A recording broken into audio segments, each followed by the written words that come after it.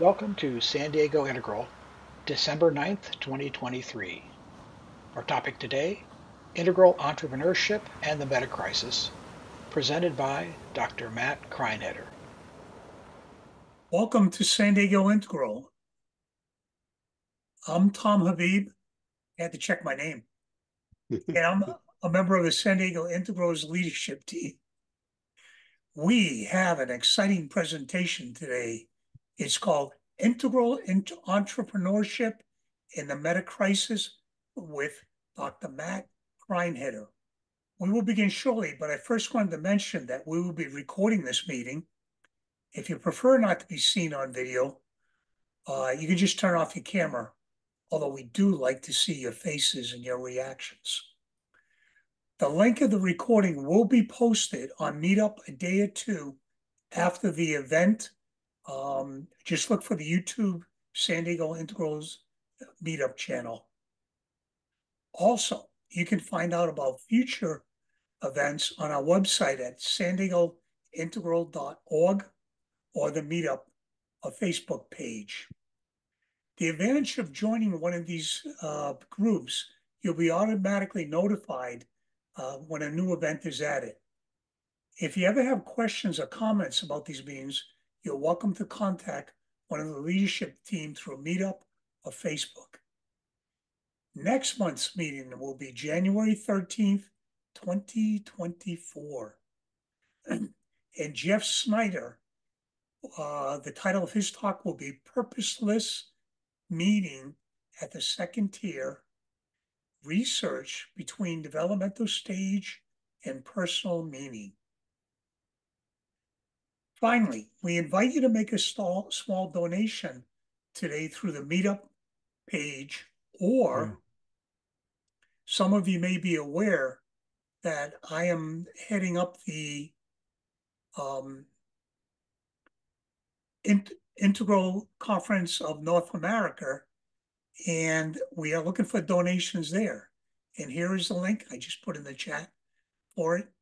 San Diego Integral is heavily involved in building this conference, and some of the people here have already donated.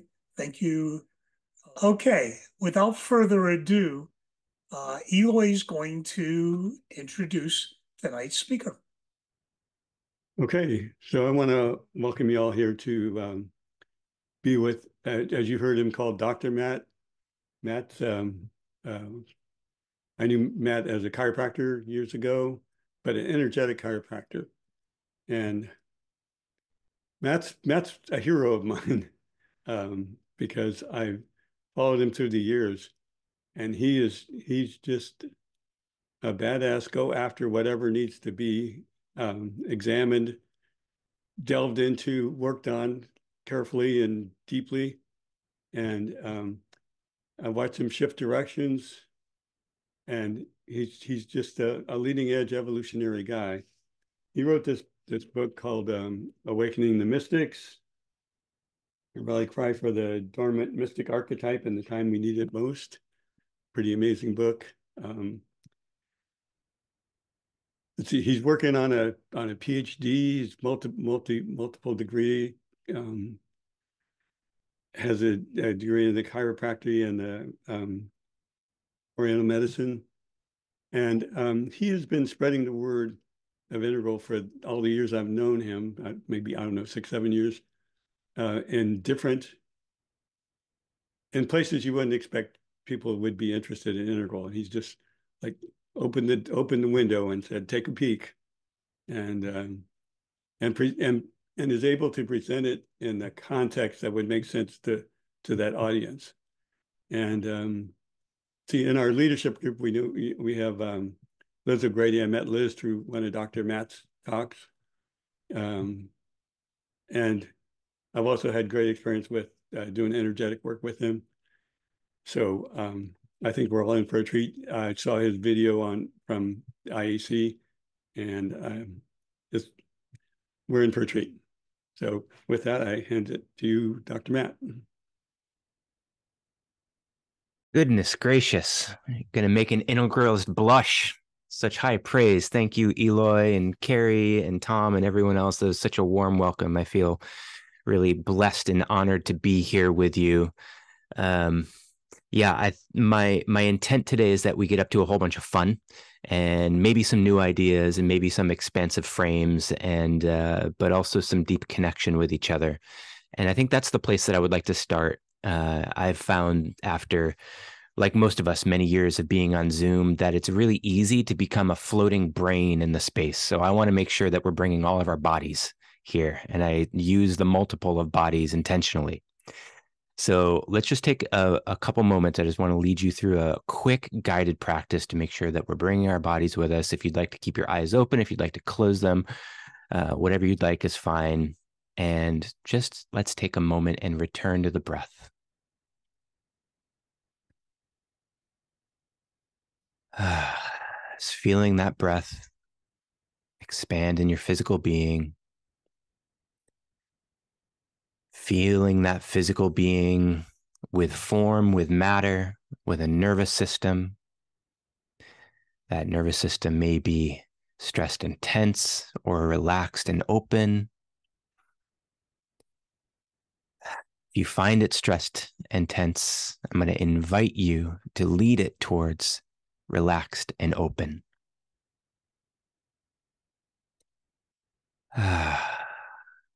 And then as it moves more into the relaxed and open, feel where the body meets the energy body. Feel where the expansive self opens up. And in that expansive self, I'm going to invite you into seeing if you can feel the we. Can you feel all of us here on this call? Can you feel us as a collective? Bringing our hearts, our minds, our bodies, our spirits. Not disconnected individual entities alone. We are, of course, that. But we are more than that. Connected through our interests, through our calls, through our soul mission. And through this fascinating leading edge of integral theory. So as we breathe, as we be, as I invite you back into the space, eyes open, present and ready for learning, I'll invite you to also, as we're chatting, hold this awareness of us being a we, as in addition to being an I. Yay, thank you. I can feel you all more fully, and I appreciate that. So a few of you have been to talks that I've given. And so I'm going to list some of the standard rules for Dr. Matt talks.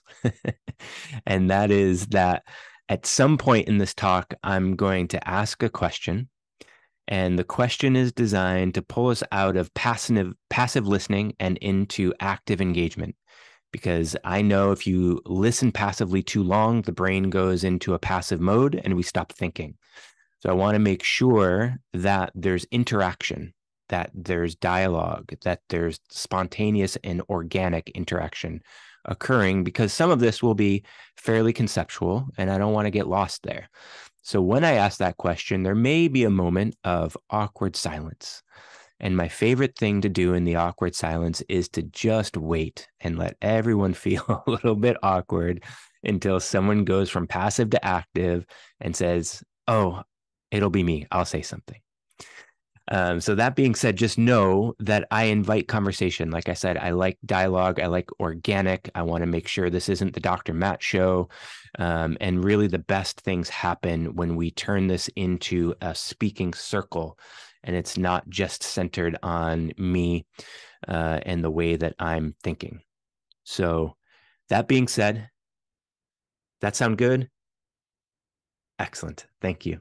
We passed the first participation test. So I'm going to present two different sets of things today, all interwoven.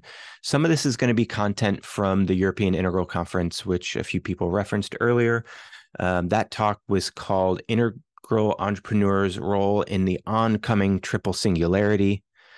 that's a mouthful. We don't need too many mouthfuls. So just pared it down to integral entrepreneurship. But I also just finished a class this week for my PhD here at CIHS. The PhD is in integral noetic sciences. And I developed a program and a course through that I'm offering to entrepreneurs called the Way Showers, and there's a group called the Enlightened Entrepreneurs. I'll share more about that later. But essentially, it's examining the idea of spiritual entrepreneurship and what the role spirituality has to play in entrepreneurship. And there's a lot of crossover between integral entrepreneurs, spiritual entrepreneurs, and the meta crisis, because I think that we really have a role to play in all of this. So the first half of this is going to be speaking primarily to that integral framing for what has to happen in entrepreneurship. We'll do a breakout for 15 minutes or so, let you all digest that, interact, have some dialogue and discussion. And then the second half, we'll have a few more slides, more on the spiritual entrepreneurship side. And my goal here is not to give any sort of strategy and tactic about entrepreneurship, but to frame entrepreneurship as one of the critical ways that we have to break through what's happening in the meta crisis. So the kind of easy and simple way that I've been framing this is how integral entrepreneurs save the world, because I want to be careful with too much hubris. It's not any one thing, of course, that's going to save the world, but I think we've got a role to play. So that being said, if there's no questions to start, I'll start with a couple slides here. And if there's any questions, as Eloy mentioned, just go ahead and raise your hand.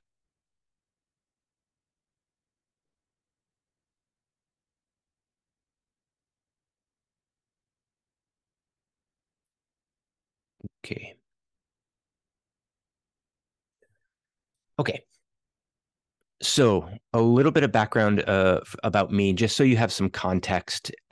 Really, my role tends to be an integral outsider.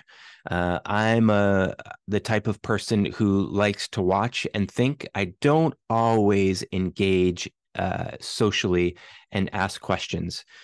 But as you'll see in this talk, I'm coming to a bit of a internal cognitive dissonance and crisis, because I know that the we is actually the most important feature of what needs to be created next. So you're probably going to start seeing me show up to more of these meetings, more of these spaces as I have time, because this collective is actually really very important. My natural orientation is to be a bit of a liminalist, a mystic, a hermit, and of course an entrepreneur, which is what we're talking about today. As Eloy mentioned, I wrote a book called Awakening the Mystics, which is more of an engagement of kind of that liminalist and mystic and hermit side. My background, as Eloy mentioned, a couple undergraduate degrees in music and business, master's in acupuncture, doctorate in chiropractic, doing a PhD in integral noetic sciences. I spent over a decade in practice, 20,000 hands-on sessions, transitioned more into coaching, primarily spiritual entrepreneurs. I've worked with 6, 7, 8, 9-figure entrepreneurs, really helping them find how they're going to grow a business that means something positive in the world and create positive ripples of transformation, but also how they feel right and aligned so that they can liberate their soul's mission through that business, and it can satisfy the spiritual needs as well as the real world transformational needs.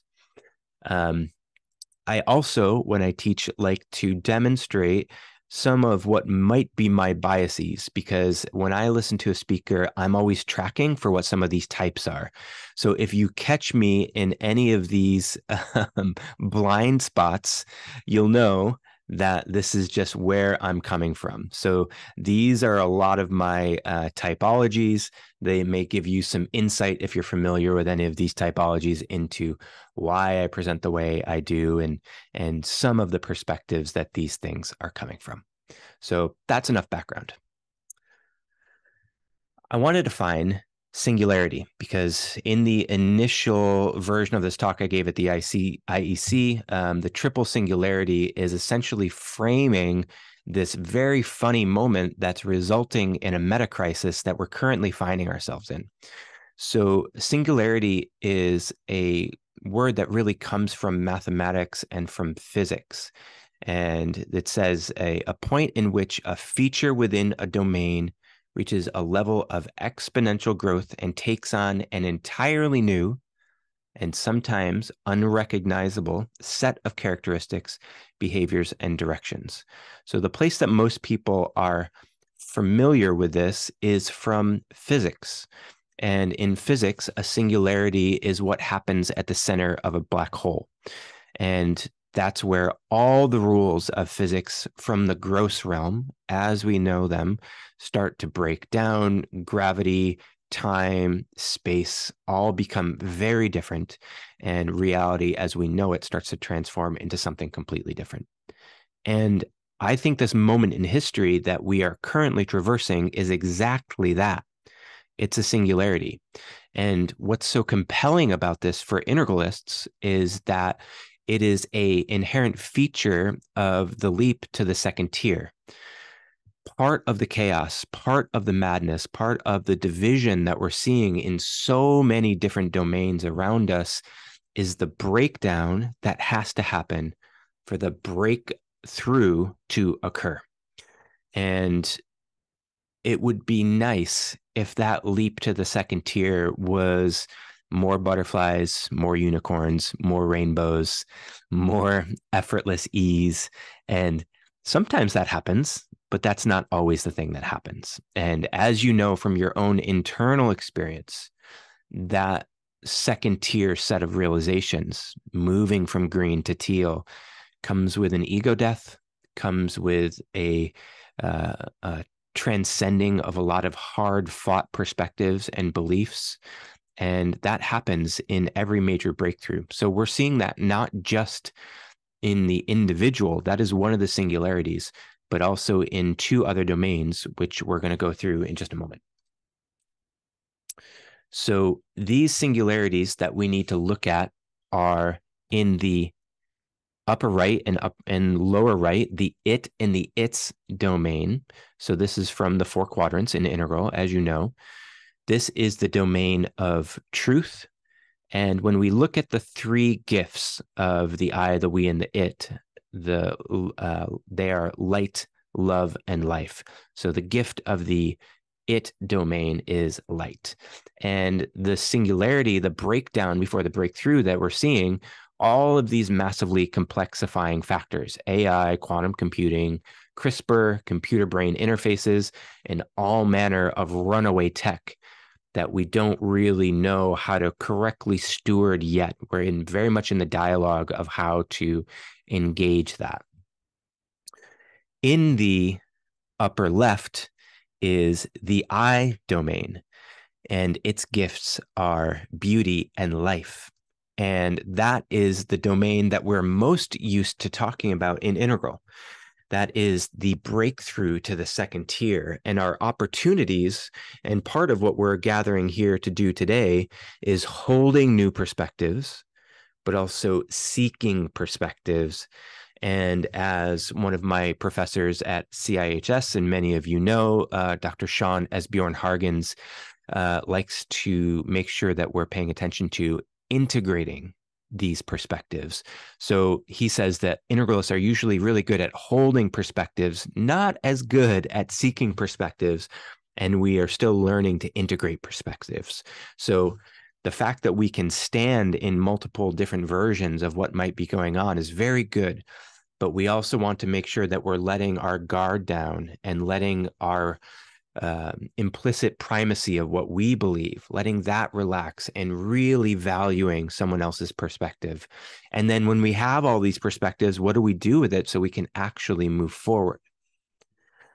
And then also incredibly important in integral, the lower left or the we domain. This is where ethics and the good arises.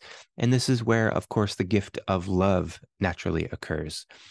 And the singularity that we're addressing in this domain is social division, the culture war, and we are currently, I believe, experiencing collapsing empires. So what a time to be alive. So many of you already have some examination thinking on the meta crisis, but I just want to frame some of the things that are arising in the meta crisis if you're not familiar with this as an orienting perspective. So this is also sometimes called the poly crisis. some of the things we're experiencing here is the meaning crisis. What does it mean to be a human in a postmodern time? How do we actually experience personal meaning when everything is falling apart?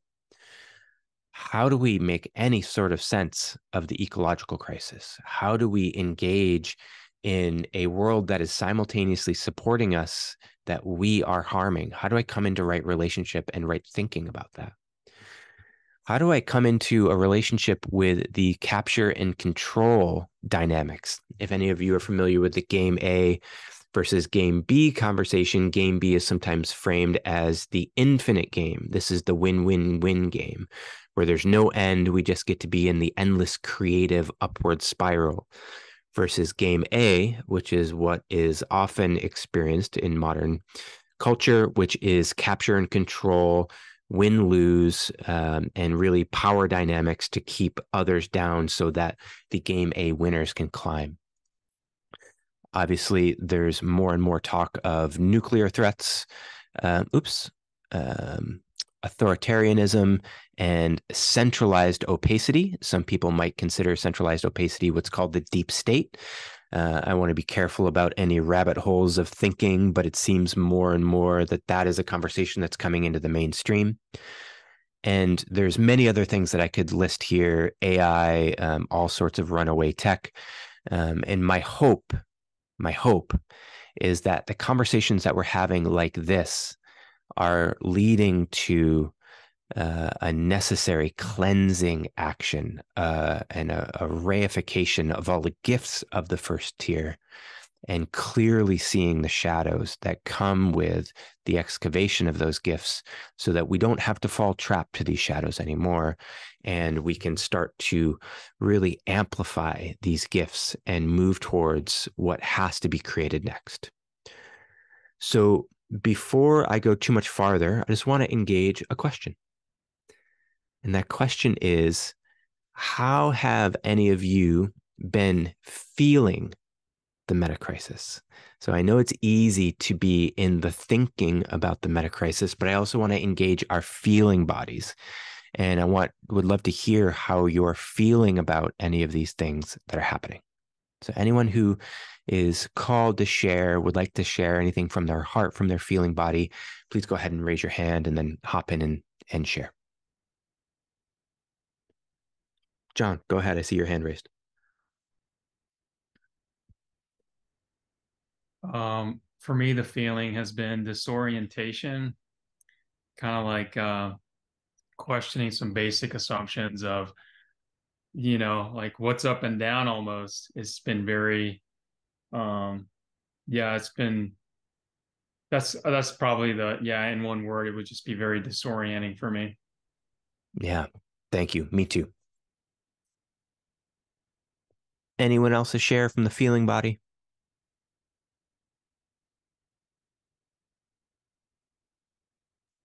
Eloy. When I'm in that feeling body, confusion and fear. Yeah. You're not the only one. One of the energetic things that I'm consistently tracking is social and cultural fields. And that fear, whether it's because there's fear of financial collapse or there's fear of war, the pain of watching what is happening around us, that is a very real thing in the collective. So just know if there's any of that concern, that anxiety that's happening, you're not the only one. We're here. We're all feeling it. Lynn. A lot of argumentation arises from all of these confusing things, and people clinging to their beliefs and absolutely having no tolerance for any conflicting beliefs. Yeah, for sure. And I agree, Lynn. I experienced the same thing. And I think the less certainty people have, the more rigid they get with what they believe, because that's one of the places they find some sense of safety. Yeah. Thank you so much. I appreciate the feedback. It helps me orient to how things are going. Okay.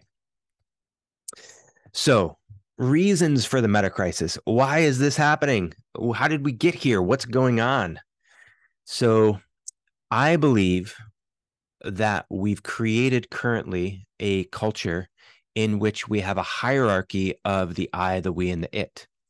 And we have chosen, in some sense chosen, I think also in some sense, it's just been an inherent feature of modernity, that the it, the abstract, the objective has been the most valued thing in our culture and our society. But the challenge with that, and I'll show some reasons why for this in just a moment, the challenge with that is that we've extracted from the I and from the we in order to prop up and feed that it. So this really is demonstrated in how focused we are on tech and economic growth at the cost of family and relationship, emotional, mental, social, and cultural health. I think that if we look at advancement, if we look at progress, the progress of an iPhone or of AI or quantum computing has vastly outpaced the level of progress that we've made in families, in our own internal spaces, and in our social and cultural transformation. And that's costing us, and we're currently paying the price for that.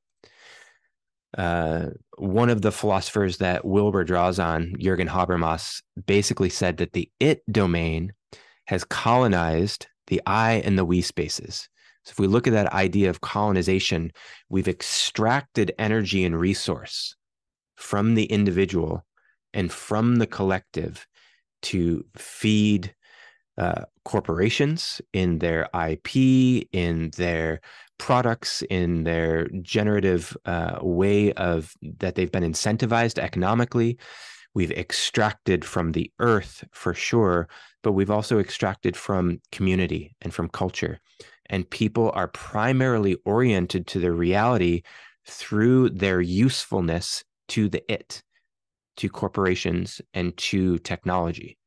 And it took me a long time to see that, but the more I look for it now, the more I see it more and more and more. There's an implicit assumption that we have to be oriented this way, and it's a survival-based assumption. And there's been a very, I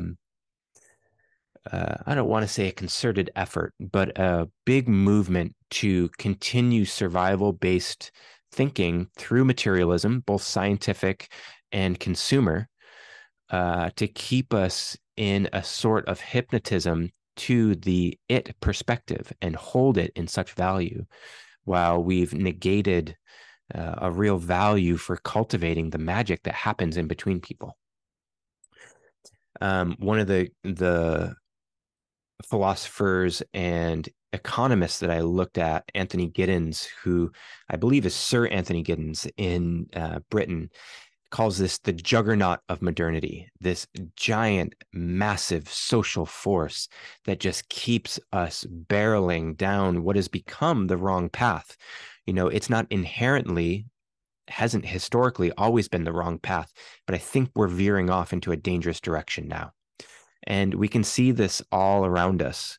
And the singularity is not yet occurring in this we domain. So I'm suggesting that the singularity, this transformation, is occurring mostly in the it domain, but not in the we domain.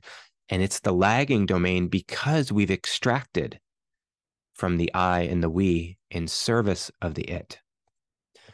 So what's the answer here? How do we do post-capitalism, post-democracy, integral cities? What is the rectification of how we orient to each other as humans and recognize that we're the most important thing here? Not from a sense of egoic self-advancement, but from a sense of really engaging each other and engaging a healthy and interactive society.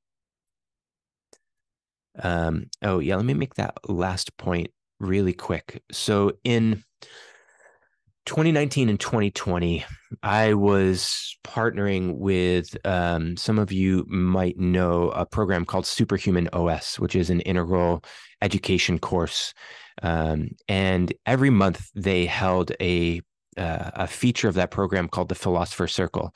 And it was my great joy to host those calls. And I got to interview Ken actually 11 times over the course of those 2 years. And one of the questions that I asked Ken during that period was, we know the levels of development as they go through the personal domain. So through the upper left, through the eye experience, we know the amber, the orange, the green, the teal. Are we certain that that is the same in the lower left? Is it possible to skip levels? Like if the transformation in the upper left moved quickly enough, could we skip in the lower left? And he basically said, I don't know. We don't have enough research yet. So I'm holding in my heart of hearts that we can skip to an integral society much more quickly than we anticipated. I don't know if that's true. I don't know if that can happen. I do know the culture wars for many of us who are sensitive to that are becoming basically unbearable.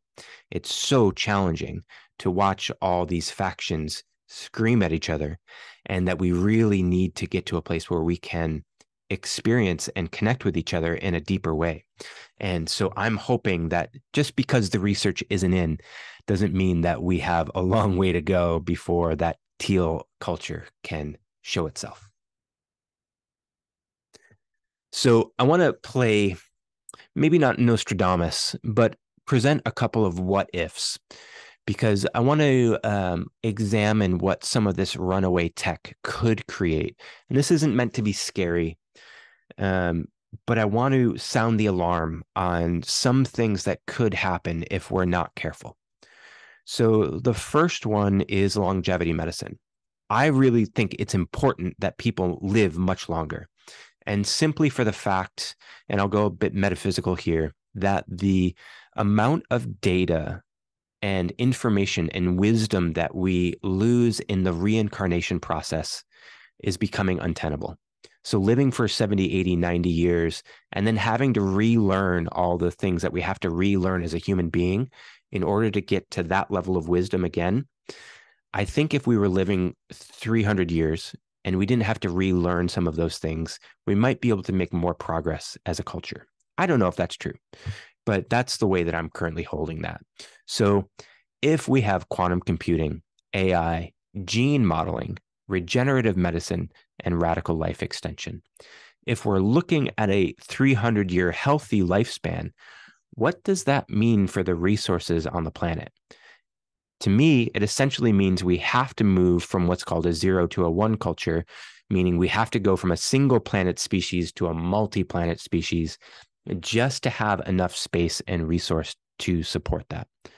So there's a whole rabbit hole of thinking I'll let you go down on your own.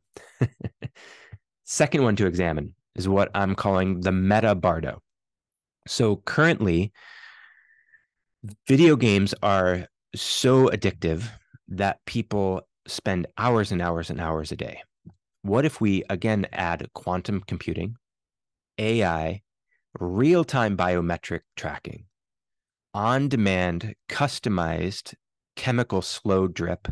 So people are getting the neurotransmitters, the vitamins, the minerals that they need to support the neural states of the game that they're in, all happening through Neuralink. So you have brain-computer interface, and essentially you have an AI creating an endless movie or video game that keeps people constantly engaged and at their own kind of level of fascination, and they could disappear into that game essentially forever.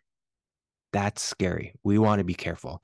And the metabardo idea is, what happens to that level? Are we actually creating a human tech level of reality where is a new realm that people are lost? And then last one, if we take these two previous ideas and essentially create a transhumanist cyborg aspect of reality, does that create a bifurcation of our species? Does our species split into two independent, different new species, where one is this new tech-oriented species and another is organic? Again, big thoughts. We don't have to go into too deeply here unless it's really compelling and we want to. But those are possibilities I see in our future. So a quick frame on metaphysics, and without going down the doom and gloom rabbit hole, the question I'm asking is, what if all of this has to happen? Part of what we know happens at the second tier is a sprawl of perspectives, a sprawl of the way of being, a sprawl of how the universe plays through all of us. You want to listen again and not talk to me? Okay. Thanks, Eli. So if this has to happen, then we need to be stewards of this process and not exclude any of it, and make sure that we are engaging the best and most beautiful and right aspects of it and stewarding it all back towards the collective good.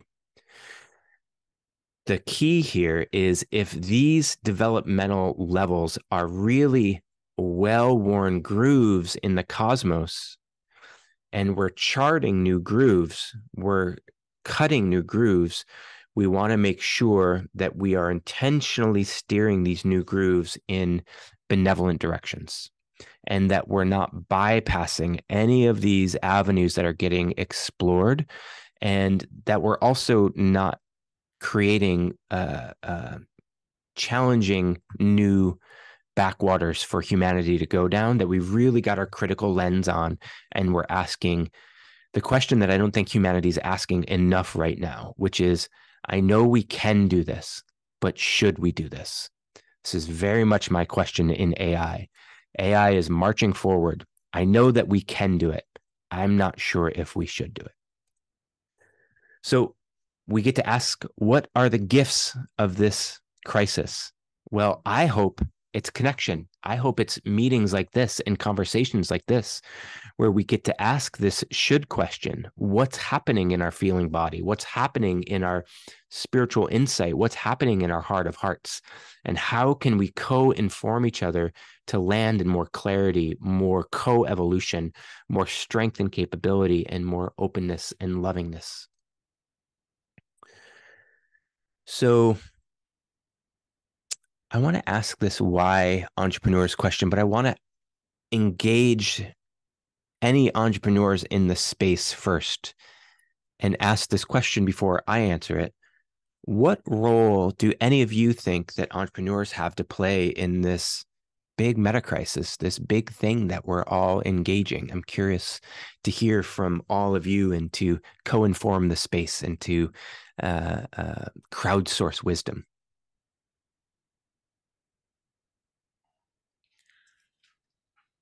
Yes, Birgit.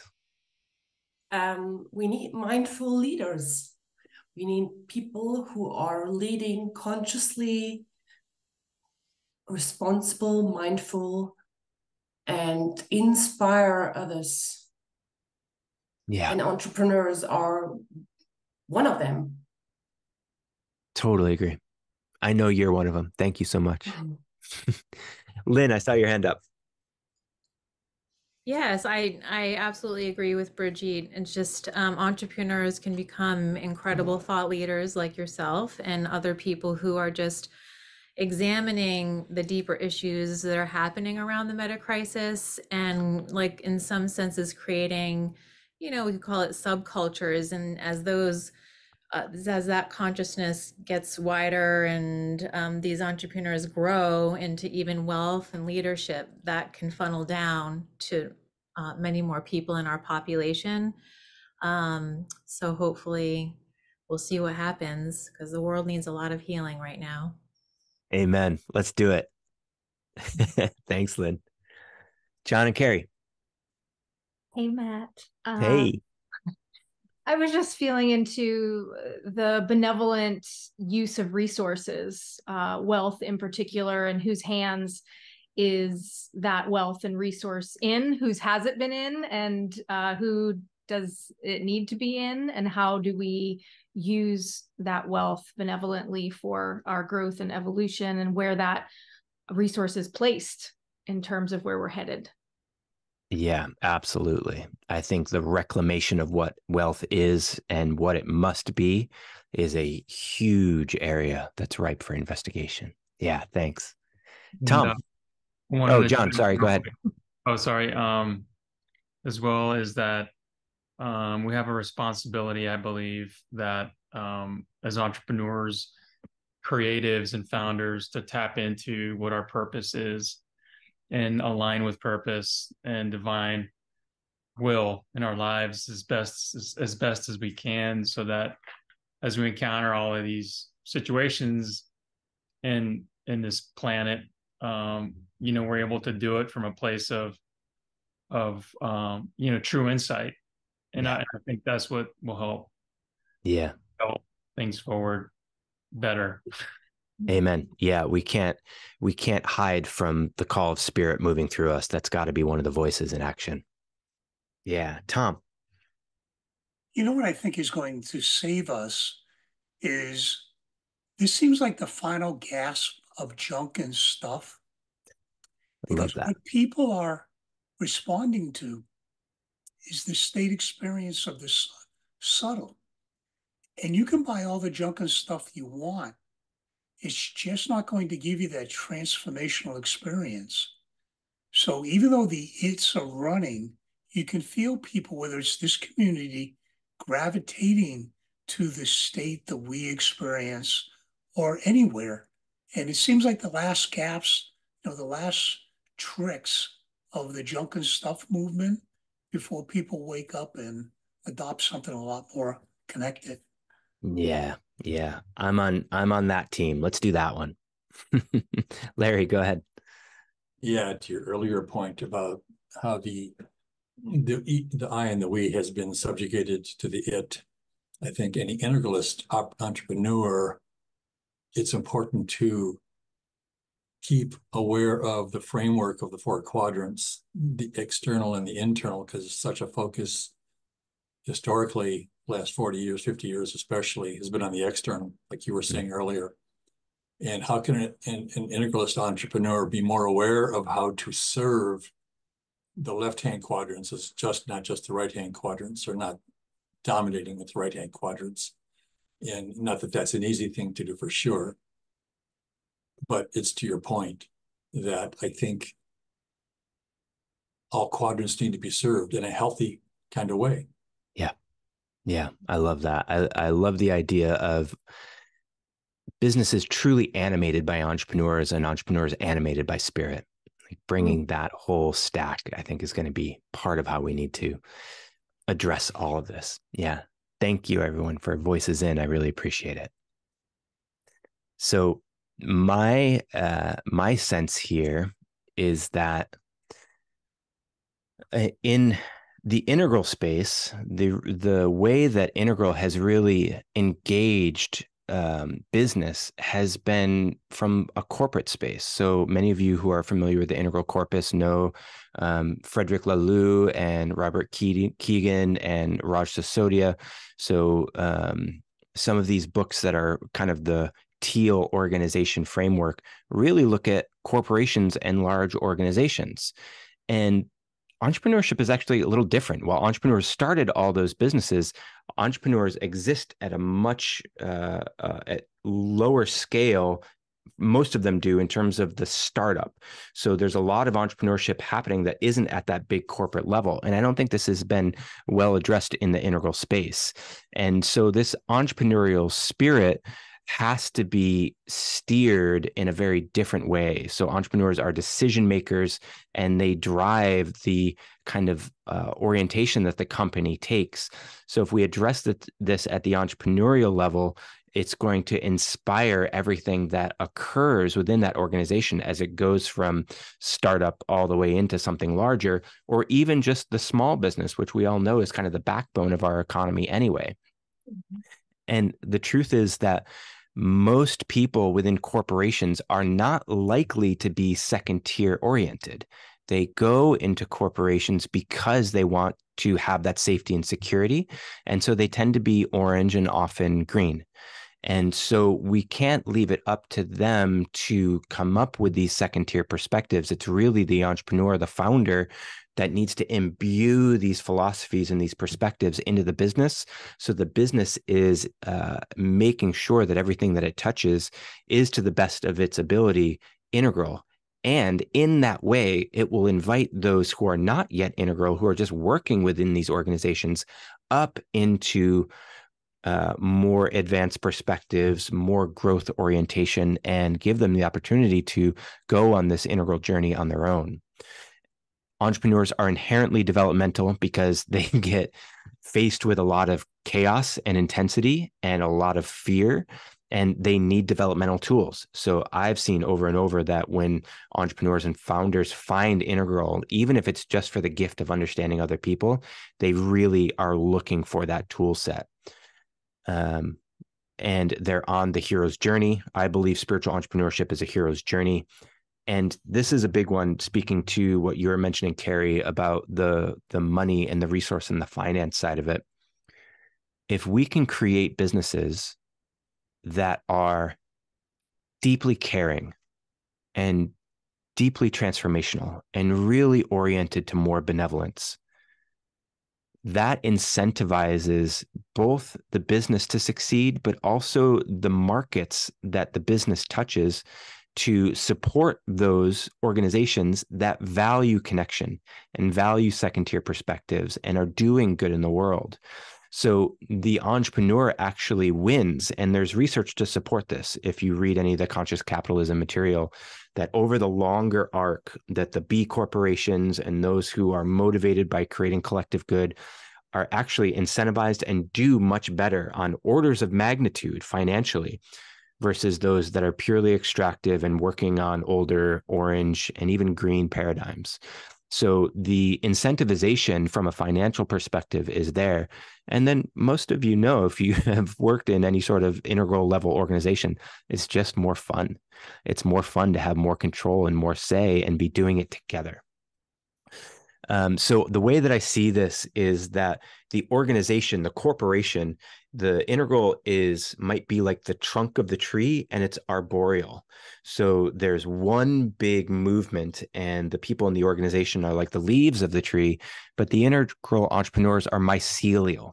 They're in the ground. They're the kind of the fungal network that is connecting everything and sharing resources, sharing intelligence, sharing wisdom, and sharing ways that we can all lift each other up, and moistening the soil and making it really fertile so that more and more people can succeed.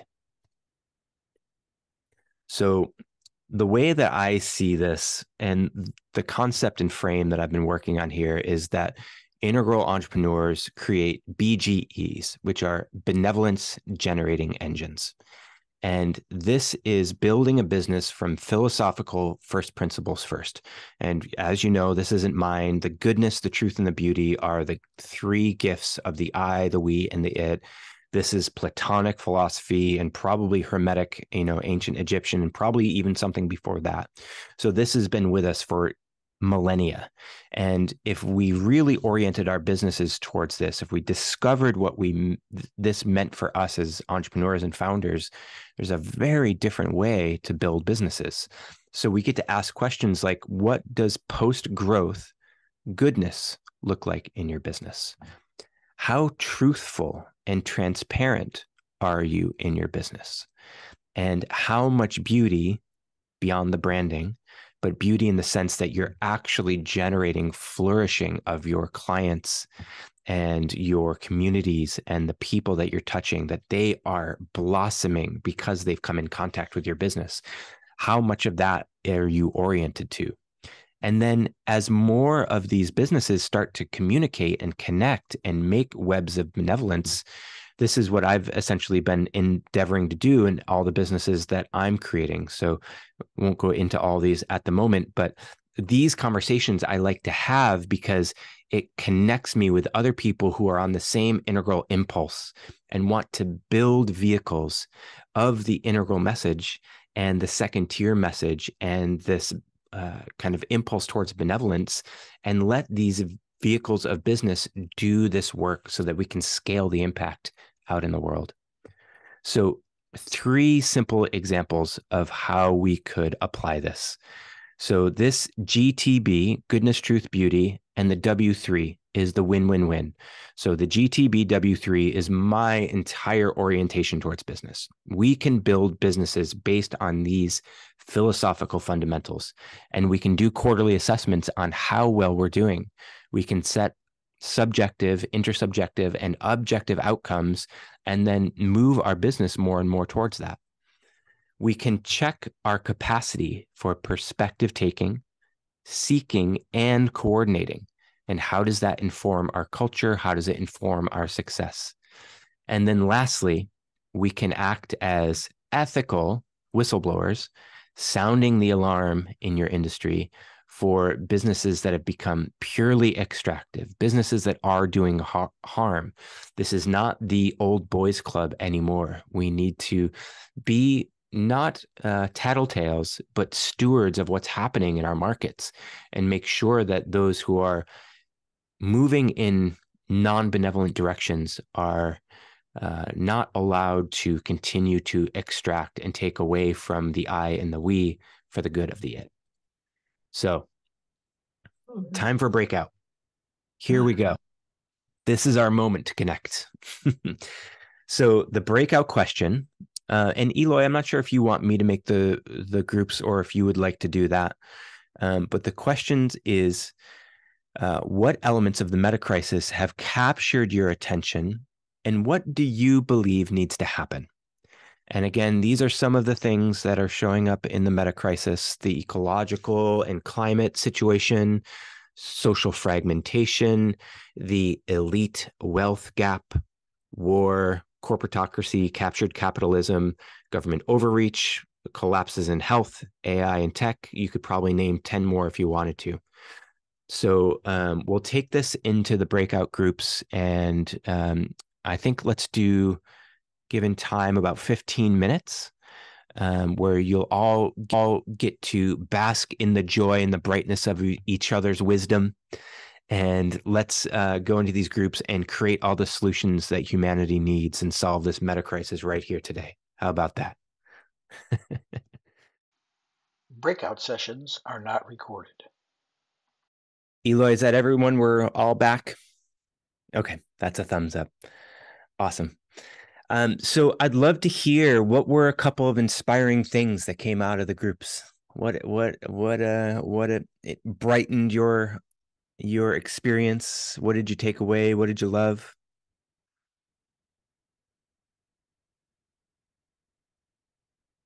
Less judgment, more acceptance. Love that. Thanks, Joshua. Presence to what is right in front of us, and the big ideas and concepts and global agendas and intentions. Nice thoughts, but what's right in front of us? The devotion to what is right here, right now. Thanks, Larry. On the other side of great fear is great trust. Yep, been led through that lesson a couple times. Anyone else? Yeah, part of that notion is what's right in front of us, not in terms of outside of our eyes, but what's behind our eyes. Amen. If you're not acting, if you're not engaged, right, in the world, right, not just in your local world, but in the global world, because the earth is our earth, right, then you're not present.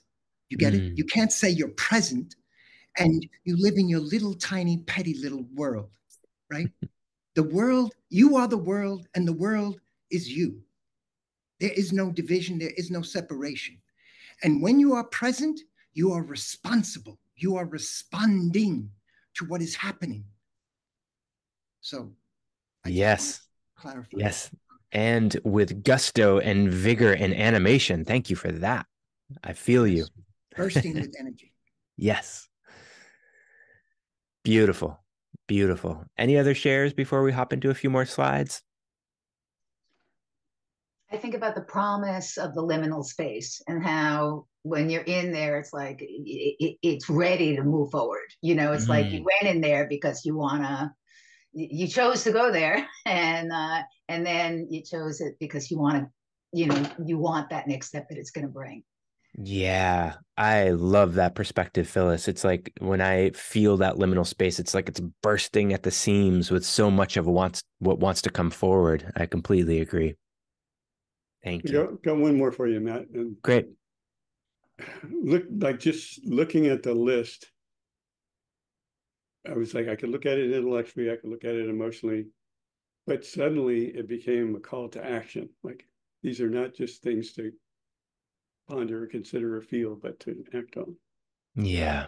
I was just sharing a post on social media that I believe that we are responsible to the greatest level of our own awakening.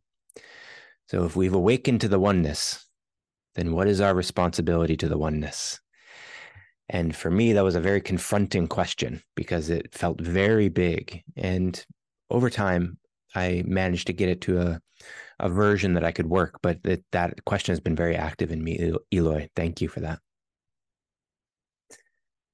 Okay. I'm going to share a few more slides. So we're going to pivot now into some of the how does a spiritual entrepreneur relate to all this? Because there's some specific features of spirituality and entrepreneurship that go together very well. And I believe it's those who have had awakenings that have a role in the entrepreneurial conversation, and they specifically need support. They need lifting up, they need perspectives, and they need each other. They need to operate in this we in order to be the vanguard, the people at the leading edge, the tip of the spear, as they say, in order to pierce the markets with all the goodness and truth and beauty that they hold in their hearts. So we'll share a screen again. And we'll start here. Great. So the question is, why are spiritual entrepreneurs generally less successful than traditional entrepreneurs? I've seen this over the past 12, 13 years be true that the most amazing entrepreneurs with truly wonderful gifts coming from their spiritual practices and their deep awakening with such amazing things to give just struggle. And that all entrepreneurs struggle. But the people who are the most quote unquote successful by the standard definitions of whatever successful means, and of course that's going to be different for you and for everyone individually, subjectively.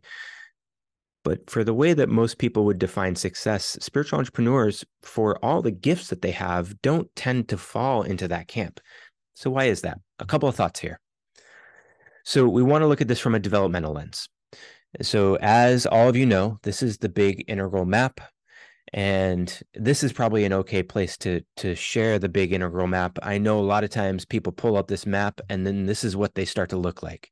They get so excited, they get so amped up, they get so embroiled in their own fascination that they end up down the rabbit hole of what integral is. And so I don't want to go through the whole map. Most of you know the map.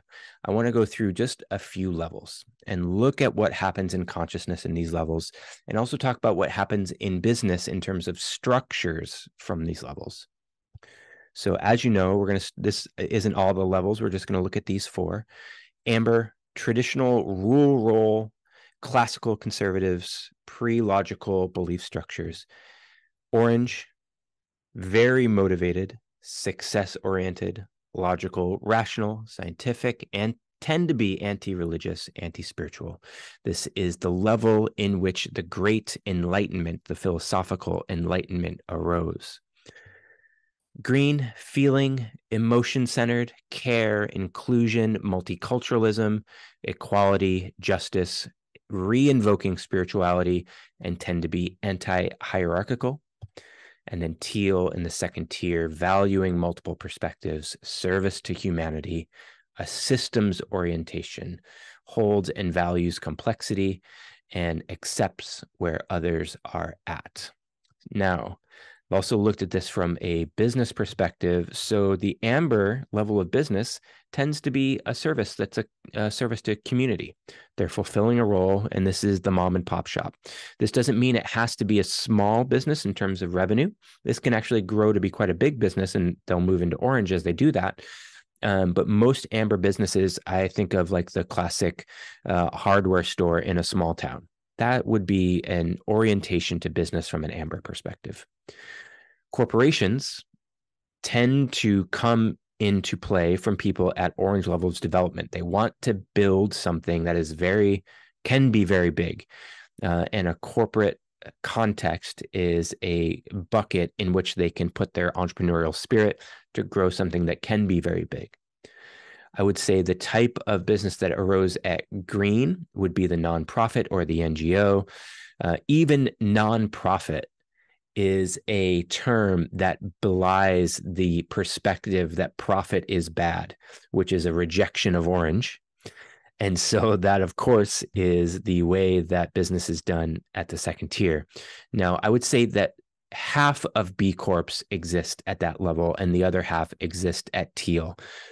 B Corps this is a benefit corporation, so a company that has a corporate structure, but in their bylaws can take actions that do not just serve the shareholder value. Orange corporations have to serve shareholder value. B corporations can serve planetary value and have other values that they serve. But still in expression, the way I see them operating most of the time, the ethics and the conversation tend to be often a very green conversation. So given that, what does that mean about markets? Now, what I've come to understand is that in the culture, in the population, still the biggest percentage of the way that we operate in our cultures is an orange level of development. And so all of our markets, all of our economies, all of our governance prioritize all of the values that exist at orange. And under the bell curve of the population distribution, there seems to be mostly orange and amber with a very healthy chunk of green and not too much teal. So the reason that this is important is that if this is the center mass of the culture, if most of the rules of the culture and of markets and of economies are built on orange perspectives, and most of these spiritual entrepreneurs that we're talking about have surpassed that, we run into a scenario that the markets and the economies and the businesses are actually not as easy for spiritual entrepreneurs to exist in. Now, these markets don't exclude anyone, but they're not designed for them. Because orange and teal are going to be more sensitive, they're going to be more complex, they're going to be embracing more, there's going to be a sense of drag when they have to operate in orange environments, in orange markets, and in orange tactics, because they have to compete in the market. And so it takes more energy for people who are in green and teal and beyond to operate in orange businesses. And as a result, this is one of the reasons I've seen that they're not as successful, because it actually requires more energy for them to do it. And simultaneously, in green, there is a rejection of orange, because any level that we've recently transcended, we tend to reject until we go to teal. And then there's a whole big cleanup of reclaiming the way of being in a market that is important to reorienting towards orange. But it requires a refocusing of how we move our business in an orange market. So a types perspective, looking at how spiritual entrepreneurs be. What are some of the personality characteristics of people who are green and teal and oriented towards spiritual type businesses? They tend to be, as an example, more inward oriented and intuitive and feeling types. In the MBTI, this would be that intuitive feeling. They tend to be sensitive. So whether that's empathically sensitive or interpersonally sensitive, there tends to be more of that sensation in the body, in the heart, in the energy bodies that they have to be responsible for. Then people in orange tend, not always, but tend not to have to contend with that. They also typically have a higher value on ethical interaction than people who are traditional corporate climbers. And they tend to be helpers. So this is the conversation I'm usually having with coaches, healers, people in the wellness space, and also founders and entrepreneurs in other domains. But they are very focused on wanting everyone to get the help that they need. And they orient towards connection over personal benefit. So they will rob the banks of their own energy and well-being in order to serve others. And so they end up with an empty cup in order to create benefit for other people. And as you know, that's really hard to do for a sustained period of time, and they end up crashing. So relationships of care, very easy. Relationships of transaction, very hard for them. So you're starting to see a picture here of why this becomes really challenging for people to operate in markets where someone from an orange level of development doesn't have all these extra considerations. We also want to just look at this from a quick states lens, because spiritual entrepreneurs tend to be on this ascendant awakening path. So they're moving up through the subtle, the causal, the witness towards the non-dual. And there's many gifts that turn on from that place. And those gifts are really amazing for them as practitioners within their business. So giving the service of their business is something that they become masterful at. But being an entrepreneur who runs the business actually tends to disadvantage them, because they tend to float. They tend to be a little ungrounded, a little lost in the non-dual. It's really hard to sit down and do the accounting. And this is consistent with Jeffrey Martin's work from his research on the Finders. Some of you may be familiar with this book called The Finders from Jeffrey Martin. He did a whole bunch of research to look at people on the spiritual awakening path. And what he found was there's a whole subset of the population in the spiritual awakening that when they get to a certain point, I'm going to paraphrase this and probably not do it, it's service, but they tend to not be as capable and useful as a human being on the planet. They tend to be non-attached.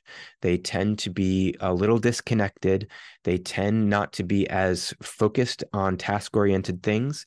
And because of that, it's really hard for them to be as focused and tenacious as it requires to be in business.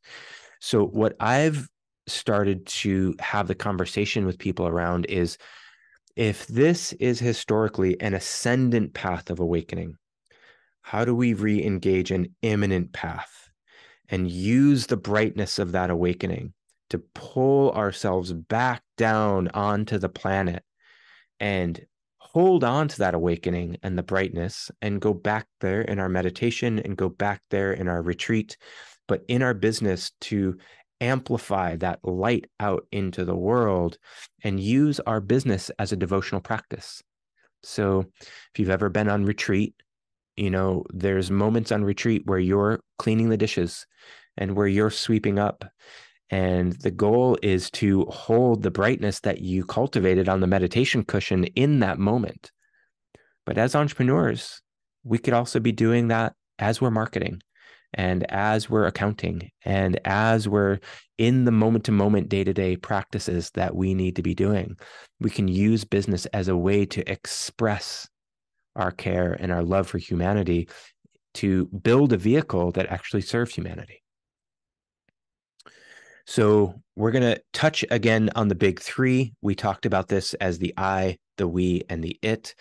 The big three are essentially how we create realms. It's how, you know, everything in this gross realm is an I, a we, or an it without exclusion. In business, this is looked at as in the same way, but the I is the entrepreneur, the we is the client or the cohort or the collective that you serve, and the it is the offer. It's that thing that you create to give away in the world. So I love this as a way for entrepreneurs to orient to how they do business, because you can start to use this as a heuristic to understand what's happening or not happening in your business, and understanding that everything essentially comes down to the interaction of the entrepreneur, the client, and the offer. And this will scale as the business gets bigger. So, if you have a company of 200 people, the we might be the team or the internal culture, and the it might be the policy that the culture interacts on. But there will always be these three domains that are enacted in our business. I want to pull from a non-integral, it is an integral model, but it is not integral theory. It's a system, a philosophy called the Immanent Metaphysics by Forrest Landry. And it is also a very beautiful philosophy. And Forrest says that there are three types of relationships that we navigate in our life. They are relationships of care, relationships of power, and relationships of transaction. Now, if you look at a traditional business in Orange selling any sort of widget, they're primarily focused on care or on power and transaction. And I would say probably in the opposite order, transaction and then power. So it's all about selling as many widgets, and they'll care just enough to get the transaction to happen. So they are advantaged in the marketplace by doing that. Spiritual entrepreneurs are the opposite. They want to center care, but they have to also recognize that these other two types of relationships have to be enacted. And I've seen so many spiritual entrepreneurs who will jettison their power. And people are coming to you because you have, in this specific domain that they want your help in, you have more power than they do. So recognizing that there is a gradient of power that is important to enact if we have sufficient care. And if care and power are addressed, now we can engage transaction. Now transaction actually feels delightful and feels good. Now transaction is a way to commit to the transformation, and it is exalted. It's not a dirty word. It's not a bad thing. And money becomes the vehicle of that exchange, and it's in right relationship to a conscious interaction. So one of the things I would love spiritual entrepreneurs to learn and understand is that their care must be bolstered by their reclamation of right relationship to power, and the exaltation, the lifting up of transaction and the sale as a way to agree to the higher self that we both want to see, both the client and the entrepreneur want to enact through this process. So that was a lot. I've got just a couple more solutions here before we finish up. So I want to stop for just a moment. There was a lot of data there. Thoughts, feelings, noticings, what's arising in your experience. Tell me what you're in the presence to in your own experience. Matt, your category of power, could that also be like competence/quality? Yes, exactly right. Because the way that I'm holding power, and Wilbur talks about this, right? It's not power over. This is not that type of hierarchy. It's a hierarchy of liberating power. And that power is the thing that people are seeking us for. So that competency is one of the ways that we demonstrate that power. Awesome question. Thank you. Seems like there would be an element of love in all of those too, like in the transaction, not just money transaction, but love and power with love. And yeah, in the metaphysics, the love is enacted in the care. And once the care is fundamental, that it will pervade everything else that's occurring. So it will pervade the transaction as well as the interaction and interplay of power. But once that is occurring, the love, now everything gets energized. Somehow, I was thinking of a sales call I get over the weekend, and the first thing they try to do is care. The disingenuousness of it just aggravates the hell out of me. So when it's done badly, it's really not good. Did you feel that it was because it was disingenuous? Like, did they not? Okay, got it. Yeah. So it was transactional care. Yeah, I'm not sure how they could have did it genuinely, like perhaps call and say, "I'm sorry, I'm really bothering you. I'll let you go right away." Oh, got it. So it was like a robocaller or something like that. That's funny. Yeah, Lynn, go ahead. I have this conflicting kind of something or other going on, and that is I'm looking at a highly successful business that offers quite a service called Amazon. Mhm. And my little grocery store, uh, cre- Trader Joe's creates these wonderful products, and also the local co-op create these wonderful products. They sell them for a while and then they discontinue them. And I go to Amazon and there they are at a reasonable price. And yet I know that Amazon has wiped out a lot of small businesses, and I don't want to contribute to that. However, if I want that Planet soap, I'll go to Amazon. It's quick, it's easy. They're going to deliver it to me in 24 hours. They just have a very good system there. But there's a conflict going on here that I'm not comfortable with. Yeah, thank you for positioning that. And I think it's an important contemplation for all of us to find our right relationship to these three elements. I'm positioning care as first, and I think that most of the time should be true. But similar to what Tom was saying, if I'm stopping in the gas station to buy a pack of gum, do I want to make sure I've got a lifelong commitment to this guy behind the counter? Like, should there be that much care? That's probably overdoing it a little bit. Sometimes transaction for transaction's sake is completely fine. But we want to make sure that all three of those are in the conversation. And so I really appreciate what you're saying, Lynn, is, like, how do we navigate and find a right relationship to all three of these elements? It forces us to look at our own values. How much do we place care as a value over transaction and convenience? Brigitte's got a hand up. Yeah, Brigitte. I wanted to comment on Larry's, competence versus power. And I realized that one way towards the competence from the entrepreneurship is to create pull over pressure. So to create a suction. So because the conventional entrepreneurs are from a world where pressure is forming diamonds, which is the most horrible sentence. I always felt this sentence to be the most horrible one. I can deal with roses out of the comfort zone, but not the diamond stuff. So pressure is the traditional way, and pull, like you really make the people wanting to come to you because you have the competence. You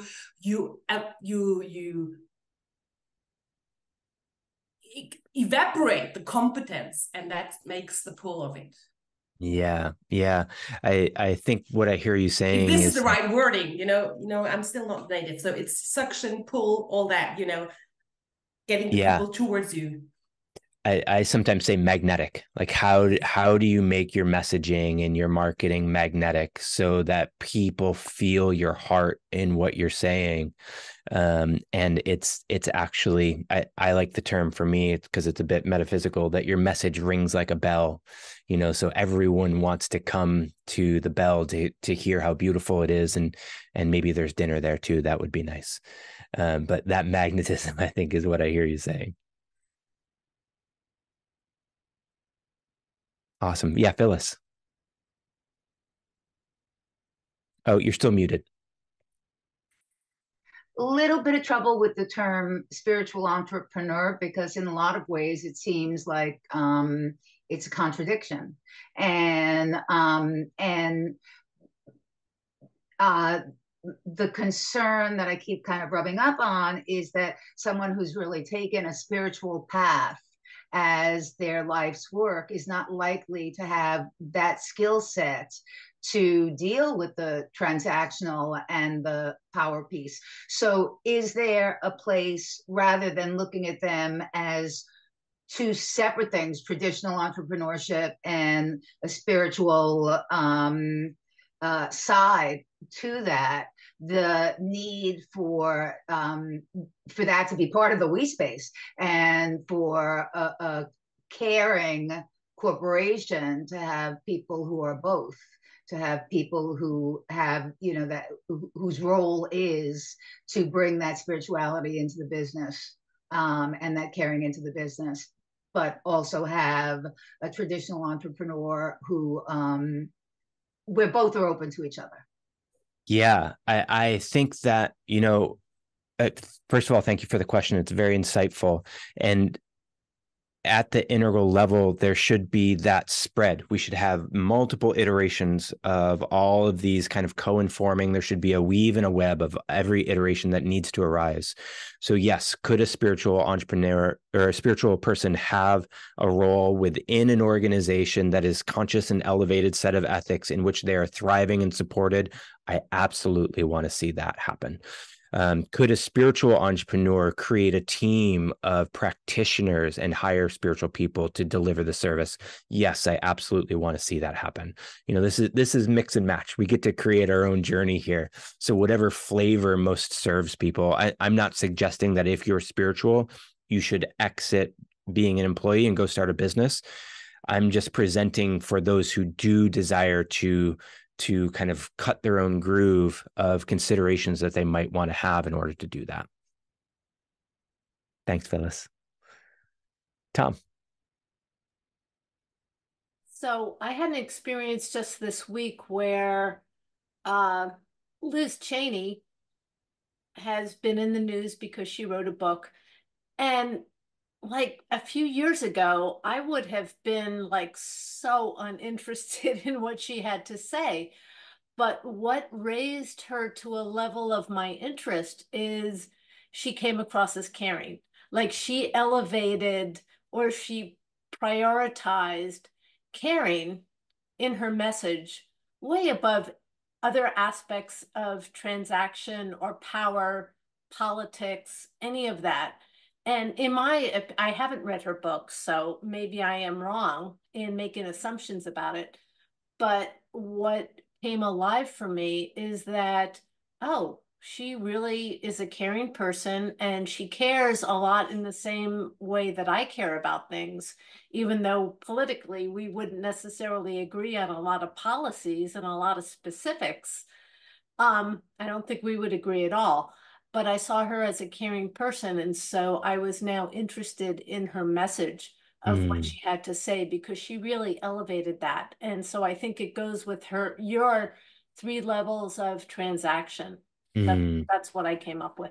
Yeah, beautiful. I love that. And there's a few ways that I've seen people engage that. So a couple things come to mind. One is when care is established, disagreement is much easier. So, you know, that opportunity to say, you're great, I just think you're crazy, let's be friends, you know, like that really becomes a reality, which is awesome. And then the other tricky one, which is where discernment becomes so important, is what I call weaponized care. So that narcissistic tendency to say all the right things and put on the right face, but it's really still transaction and power. So we, as integralists, as waking people, have to watch for that thing because that sometimes happens. But yeah, I love that, watching people who we would have disagreed with take that caring step. And it's like, oh, so nice to meet you here. Thank you. Lynn. Oh, I just was thinking about the 2 words spiritual entrepreneur, and then I started to think about people who I respect and admire because they lead with deep kindness, like Thich Nhat Hanh or Pema Chodron. I love Pema Chodron and Tara Brach and other people who have incredible wisdom and really share such kindness with the world. And then I just thought, wow, they're all entrepreneurs. So yep. The 2 go hand in hand, and that's, you know, genuine power.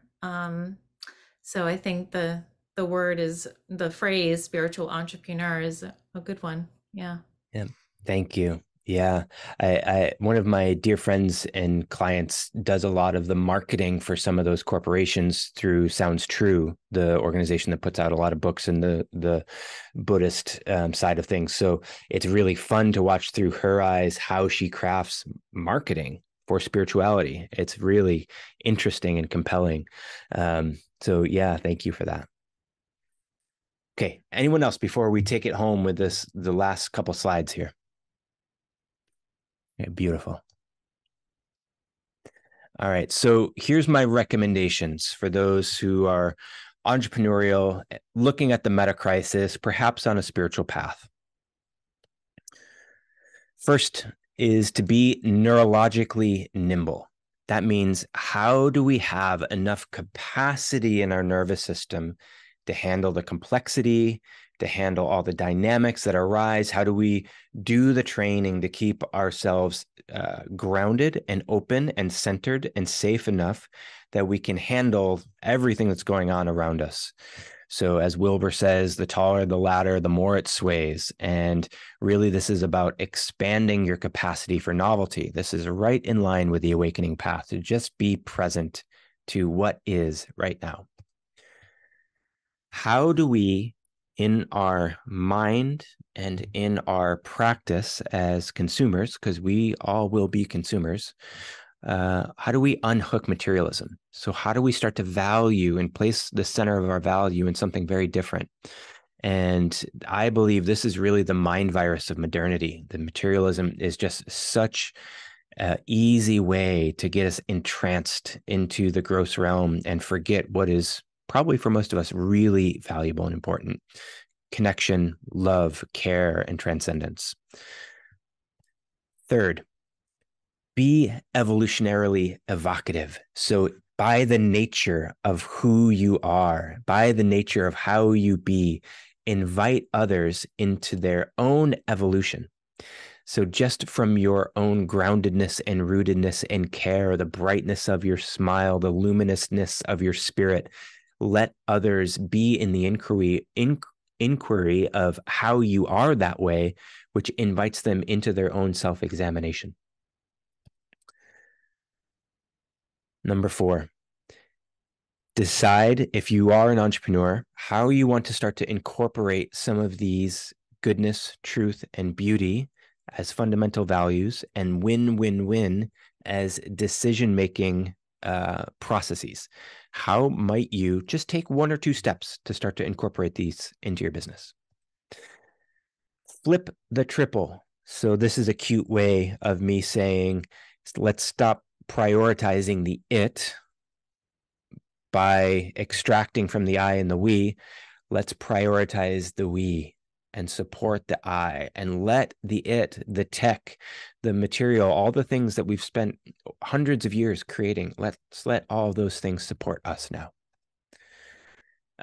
Be a comprehensive generalist. So we've lived through a time of too many specialists that have created silos of thinking. And this is one of my favorite things about Integral, is that we like to use models of thinking across multiple domains. That's part of how we create webs of connection. It's part of how we create communities. And it's a part of how we create robust examinations of how we properly and ethically engage in the world.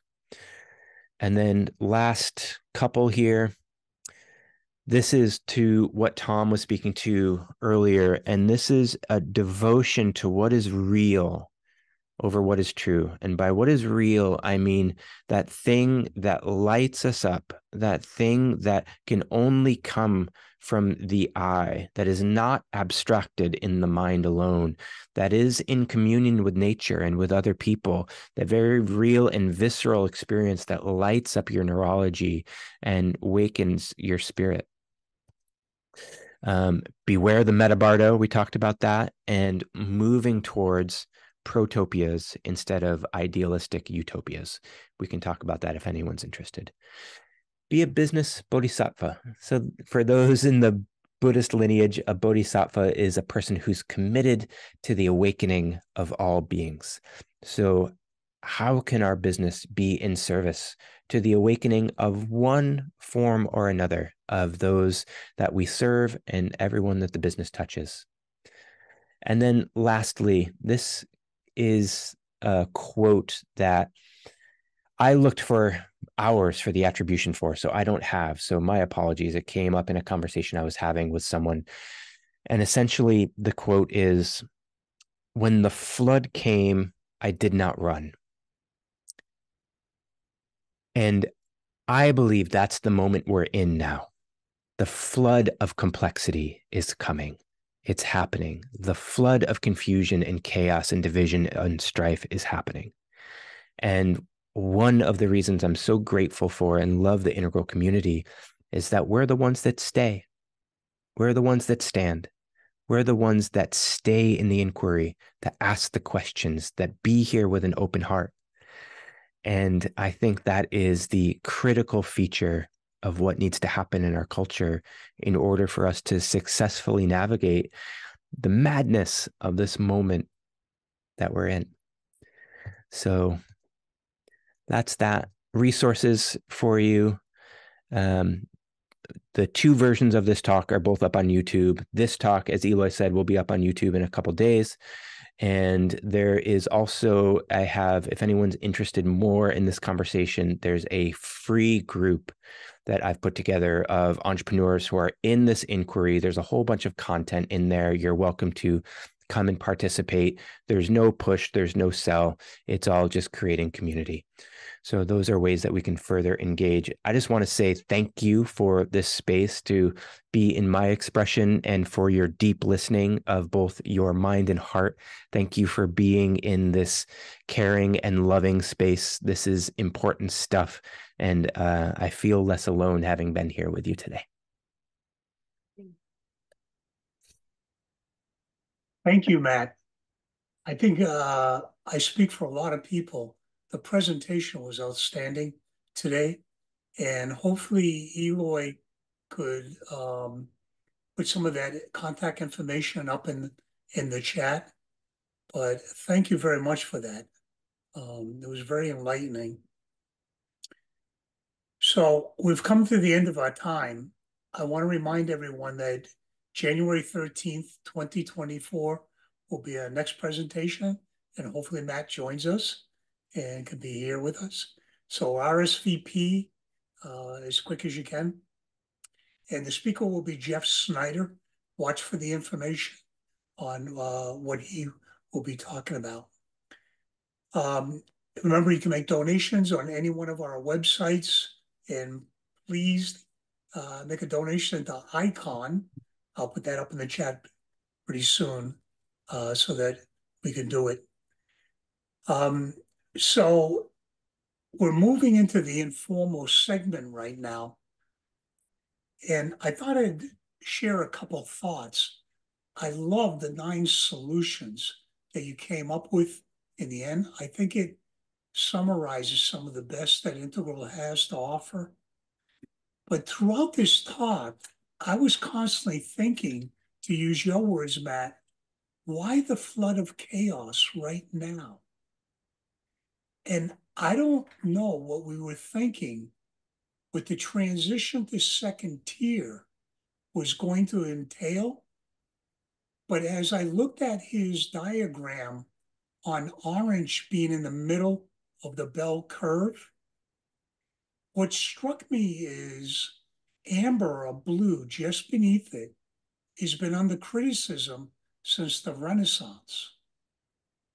Green is getting taken apart at the political level by Wilbur and everything. And when COVID hit, people started to say, it's not worth it anymore. I don't want to work that hard. Community has been more important to me.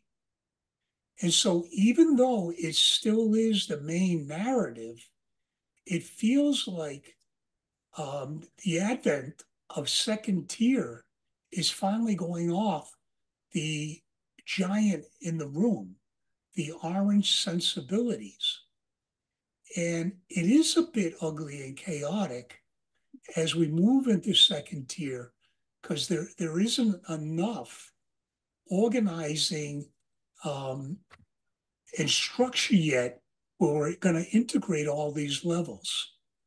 So that really struck me going on as Matt was presenting it from the perspective of the entrepreneur. So with that said, we're going to try to get the dialogue. Feel free to just unmute yourself and speak up, and let's see what has hit each of you. Bye, Brigitte.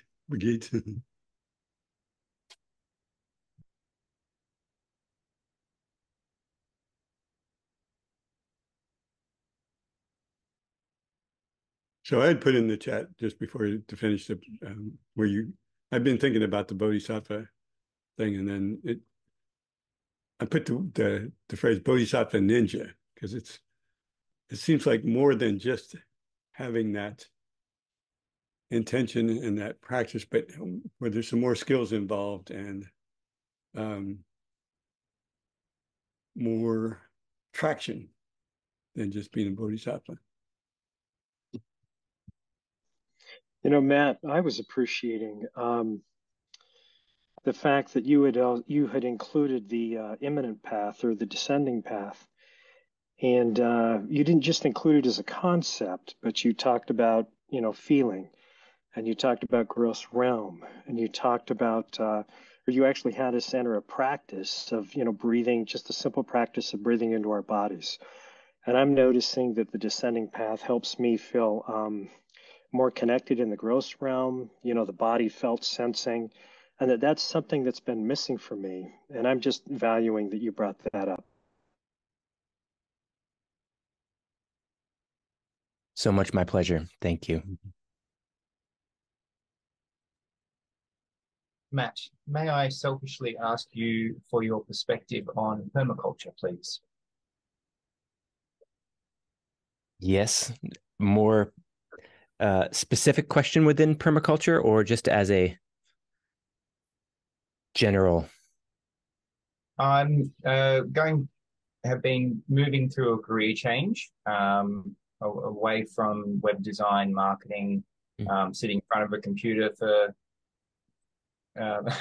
extended periods of time to I was contemplating moving into AI and machine learning, but realizing that, well, I'm going to be sitting in front of a computer for 9 hours again.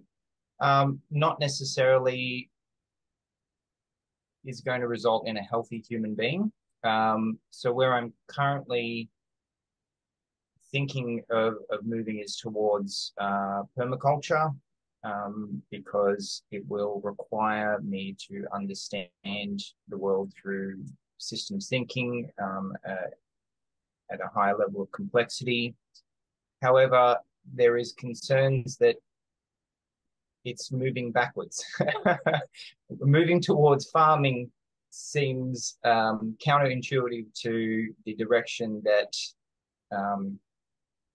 the it is moving. So I'm just curious to see things from your perspective.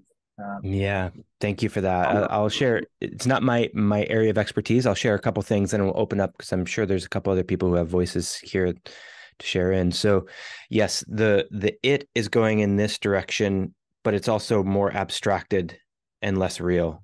Permaculture is a different direction, but I think fundamentally far more real. And I think as technology and people, corporate farming, all that stuff moves in one direction, people who want to have very real experiences of themselves, of the earth, and of each other are going to start to head in the same direction as permaculture, regenerative farming, all of those types of ways of actually being a very real human being on the earth.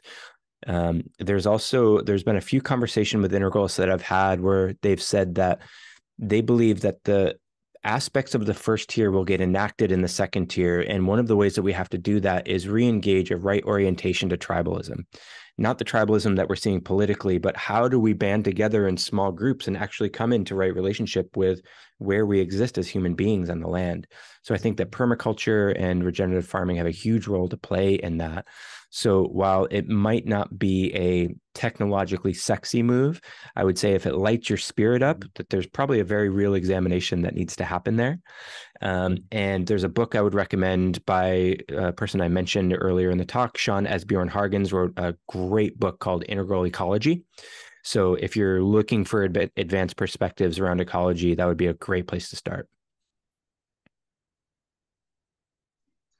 You kind of had a throwaway at the beginning about multiple planetary life in your piece about living to be 300, and which all in a way goes, no, I don't want to live to 300, but in terms of moving to multiple planets, so many of the things that seem terrifying right now, like AI, like, this technological,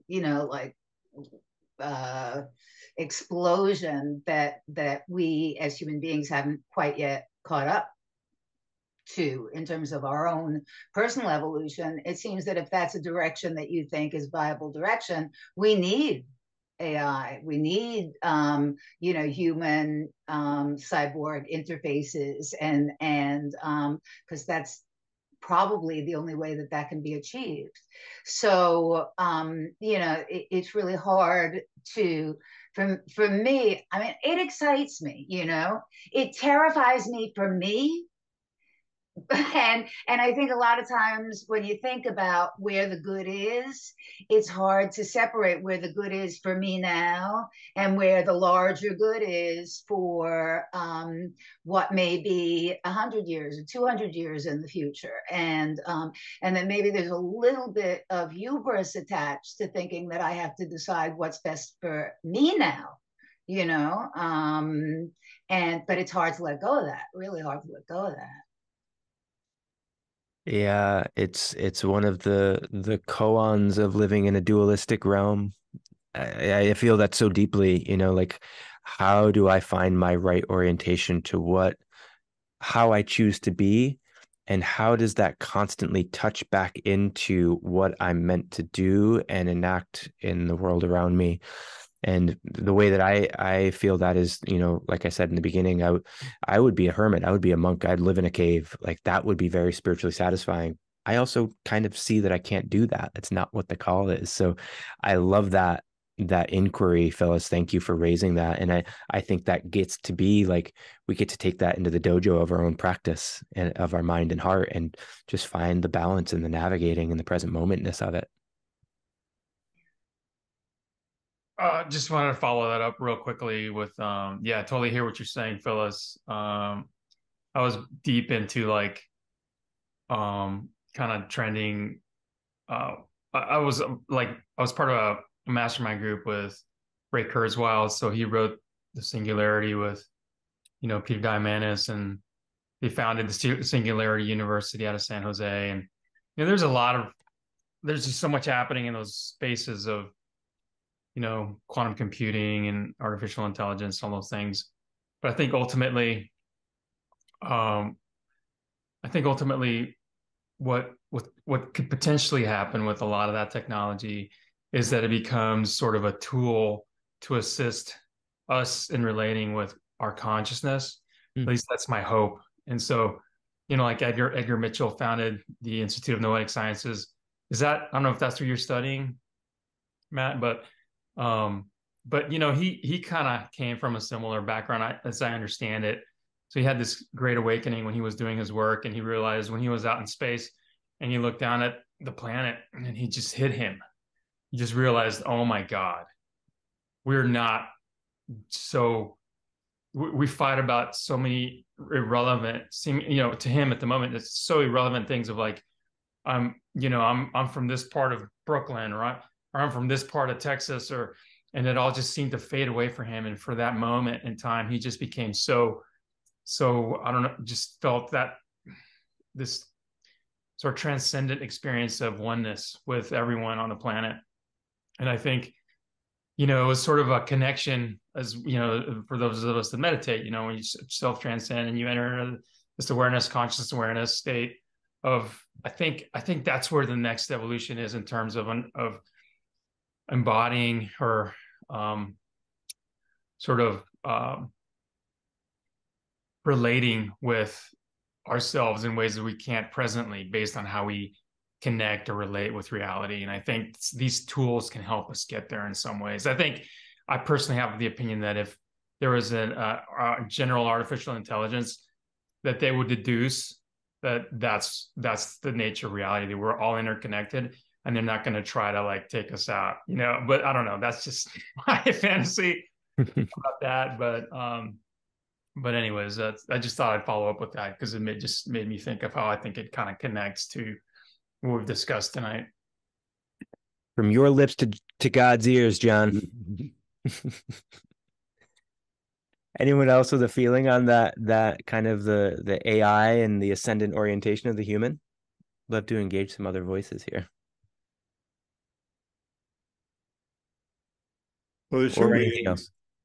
Well, I'll do that and then something else. I find that in playing with AI, that I feel a creativity boost. That's hard for me to find on my own. That's cool. I also wanted to tie back to your book. You know, I know we don't want to get deep into the book, but there's a part in the book where you talk about deep study and deep practice. And how would you pull that in here, or is it elsewise? Goodness, it's been so long since I've read that part. Is there something in there specifically that you would like me to reference? No, like what I said in my introduction is that you don't mess around. You know, when you get into something, you go deep.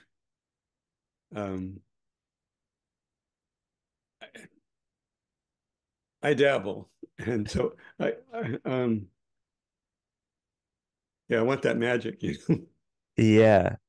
Thank you. Yeah, and I don't have a preference for depth or dabbling. I think they're both so rich and important.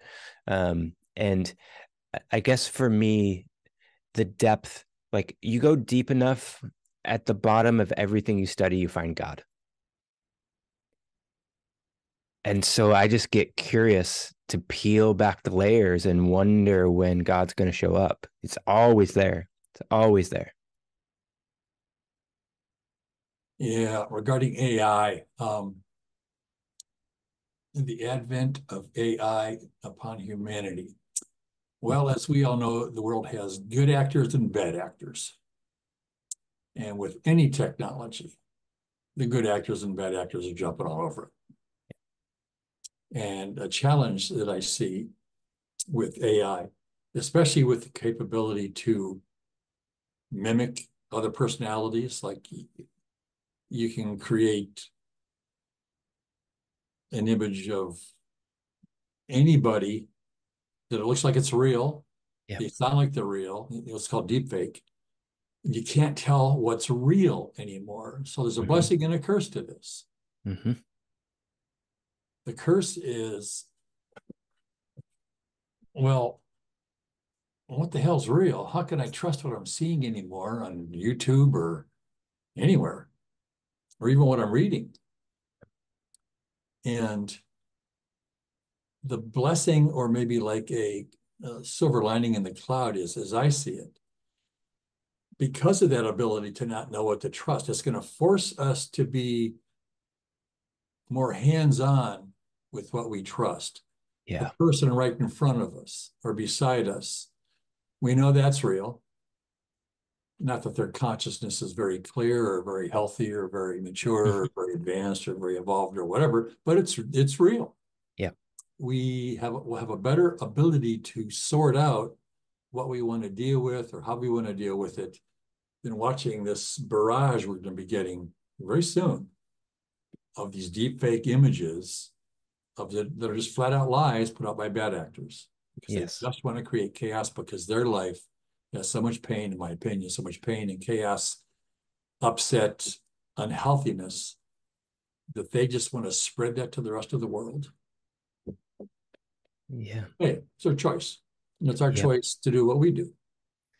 And how do we make the best of it in terms of what's healthy? So I think the upside is people going to be getting away from, just sitting there texting each other, even people beside them. And they're going to be forced to start to get better at the interpersonal connection, because there's richness and reality in it. Exactly. Even if they're not very good at it, they'll have incentive and motivation now to get better at connecting with people who are real. And it might require a lot of deep fake going on. So people get so disillusioned that they finally realize, geez, what can I count on? Well, I can count on my brother or my sister, my mom, my dad, my son, my daughter, my whatever.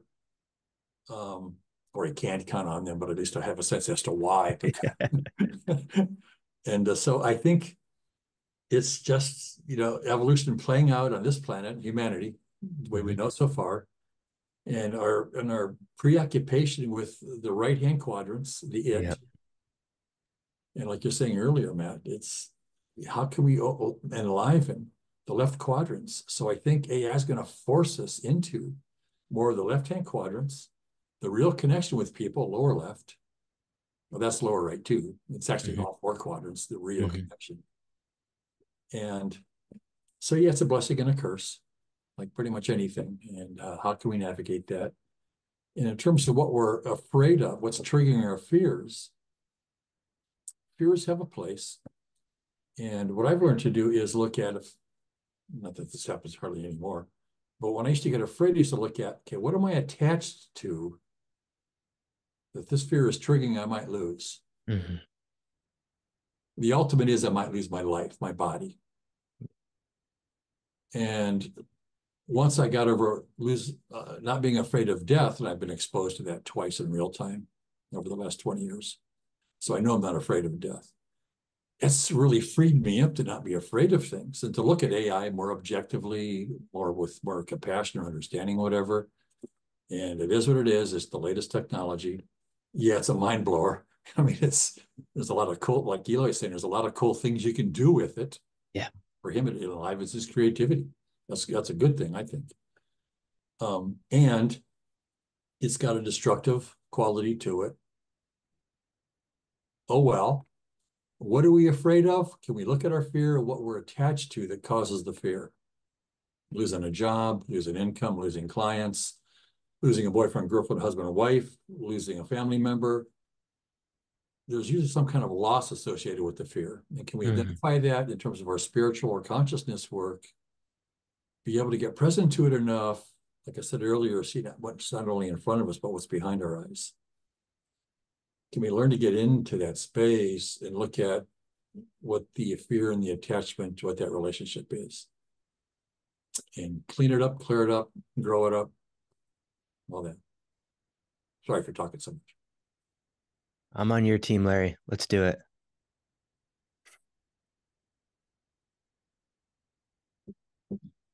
What strikes me about what you said, Larry, is even when it was simple, like the 50s, it was so limiting. We thought we had the world by the oyster and it was simple. Everything was straightforward, but there was a lot of distortion and pain underneath. At least the distortion is going to be right up front. I didn't know everything on YouTube wasn't true. I thought it was all true. It's part of being, playing at the red and amber. It's just, yeah, you don't know any better. You just blind trust, and this is the way it is. Yeah, blessing and curse even 50 years ago. The blessing was things were pretty predictable, at least from red and amber. And the curse is, boy, I feel trapped. There's got to be more to life than this.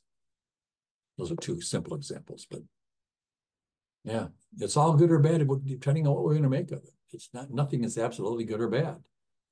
I mean, even so-called devil or Satan, whatever, there's a good side to that. It helps you realize and sort out, okay, who do I want to be in the world? What do I want to be in? So Yeah, I mean, I think there's an upside to all of it, including AI. So Matt, on a different topic, maybe not just Matt, everybody, one of the things that comes up for me is that what your invitation is calling for great courage. It's not an intellectual invitation. It's not you said hero's journey earlier, and that really fits. So I'm feeling the power and the fear of the call. I feel there's probably a couple other people have things to say this. What I will say is that at the crossroads of that fear and power is very rich aliveness. And the current of that aliveness is often directional. And if we just follow the steps of that aliveness, there's often, and I know you know this, Eloy, there's just often something compelling at each step of that journey. Earlier on, Phyllis said, she used the word liminal. And I hear that, and I heard it also woven into the talk. And there's an excitement that I have with that, because there's like a hunger or something. And I know it means something, but I'm not always in touch with what it is. So I like that. It feels like it kind of hangs on what you were saying about, okay, I'm going to let some of the time just go by without me filling the space with the words, because I think there's something that's going to come. So that's a part of it too. And I just thought of something that I'd heard recently, that Teilhard de Chardin, I mean, he's so much more popular now than he ever was while he was alive. And the thing I had recently heard is none of his works were allowed to be published during the time of his life. So he didn't get a chance to have those things put out there on the roast, whatever, and forged and gone back and forth of it. And I might think, oh, I don't want anybody to challenge what I've said. But when I heard that, it's like, yes, that's what we need to help us get somewhere. And I mentioned in the breakout that I'm seeing, and this just started coming to me a few days ago, that I'm seeing me, throwing all this stuff in a cauldron, and I'm just like stirring it up, and I'm thinking, you know what, whatever it is gonna settle in or out or whatever, and it might make more sense to me. So I was I just looked it up, and it was like the things that can be put in the cauldron would be like the eye of a newt and the toe of a frog and the wool of a bat and tongue of a dog, a lizard's leg. And that's how some of this stuff sounds to me. It's like, I don't know what this means, but I'm going to just put it in the cauldron because it's coming up for some reason. And then another part of that was talking about the womb and what it represents, our insecurities and our symbolizing, what is it, the working part of, I don't know. It really, it's in there and it's getting mixed around. It feels like it is of some value. I don't have it sorted out yet. Listening to things like this helps immensely. Someone else will put into words the things that I sensed, but didn't have the words for. And as I lose, it seems like I can't come up with the words that I'm thinking of, and that will stop me sometimes from talking, because I don't remember who that was, who said that, or and that can hold us back. But the other thing is some of the best things are beyond words. So maybe that's part of it. It's like, I'm not coming up for the words I want to use to express something, because the words don't give it any justice anyway. So Anyway, that's my words.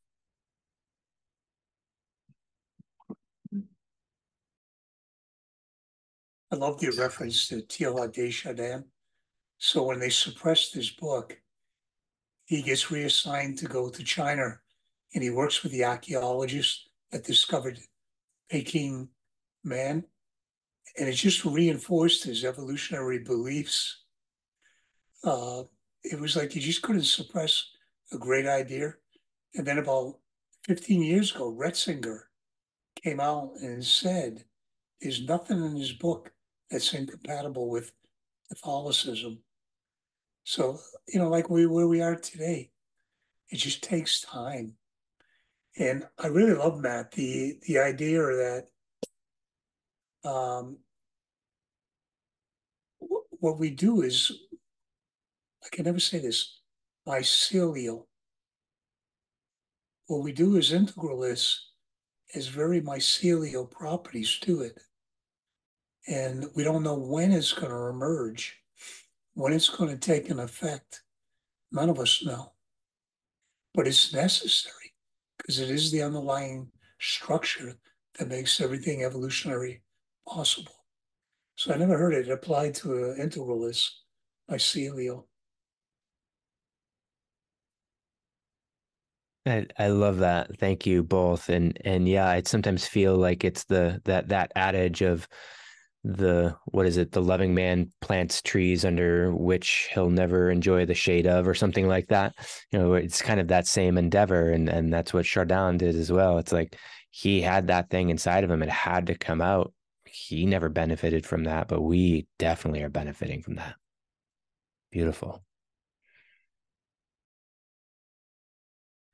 I think he knew it. I think he just accepted it. It was his gift. So I think that what was his name? You told us Forrest Landry would have loved his emphasis upon care. Interestingly, after this, Forrest is going to be over at the house. I'm having dinner with him, so so I'll let him know that we all enjoyed his work tonight. Tell him I said hello. I will. Would people like to see him present that San Diego integral? I'm happy to invite him if he'd be interested. I know he's looking for spaces where he can share some of the frames. So I'd be happy to make that contact if that would be useful. Have him get a hold of Eloy? Yeah, sure. Thanks, Eloy.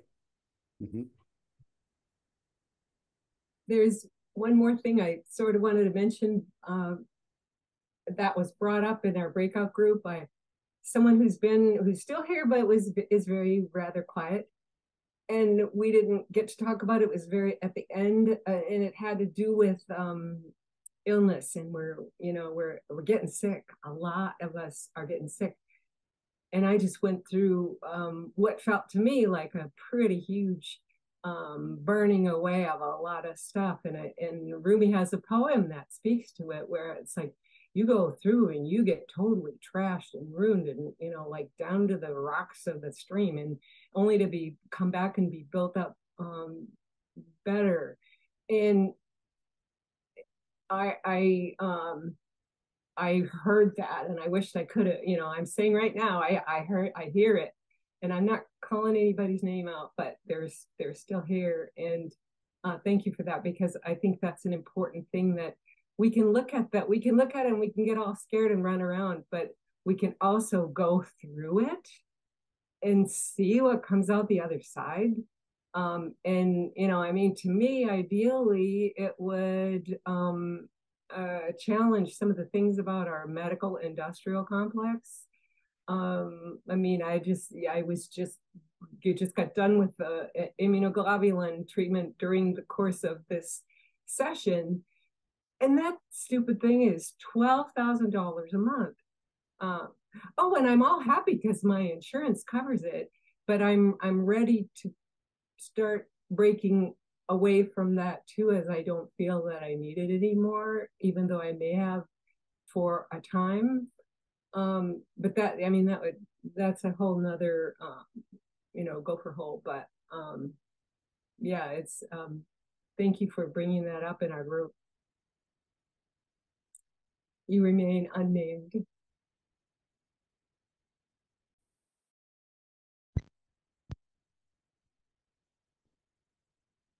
Thank you, Mary, for the acknowledgement.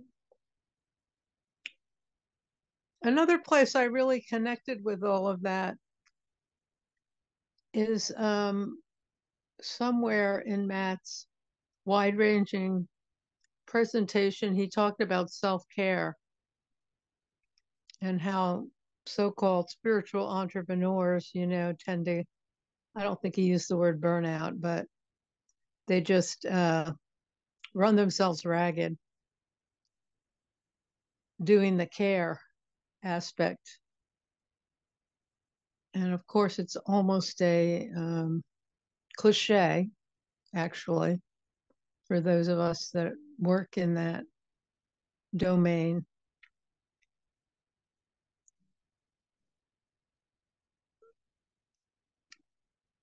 And my great concern that I shared in the breakout, and I'll just briefly share here, is we have, I don't know, unless you're actually personally affected yourself, and of course many of us are or have close friends or relatives that are, there's a chronic disease epidemic happening. This isn't even talking about, the virus or the things we have good treatments for, like something you can fix with surgery or an antibiotic or a discrete organism that's causing something. That's not most of what's making people sick. And a lot of what is causing these chronic illnesses, an immense amount of suffering,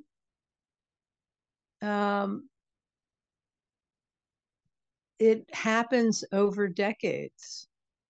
And then, the camel's back breaks. It's lifestyle, but this isn't a personal responsibility rant. It's very like multi-layered, multifactorial. And it's really hard to pull out the roots of it because the profiteering is so, the big pharma and the food systems and the insurance systems, it's very hard to pull out the root and even reform, let alone transform or revolutionize this. It's education. It's like most doctors and clinicians don't have any training in nutrition or the metabolism of the biochemistry of metabolism and chronic disease. They're just not taught these things. They never were in medicine 2.0, and they aren't now.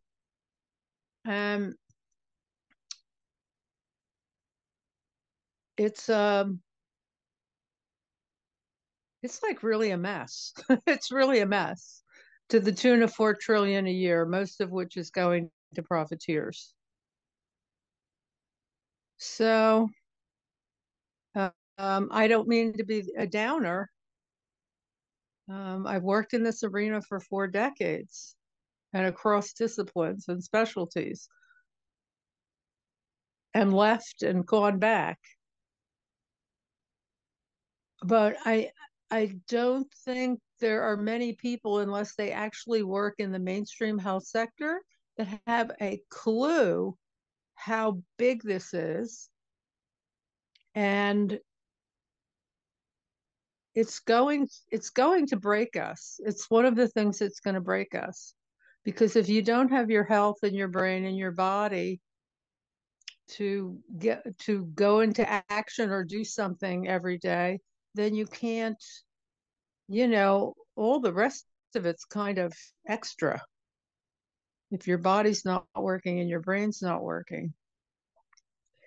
At least that's my personal experience of illness. It's like I'm pretty useless as an aspirational bodhisattva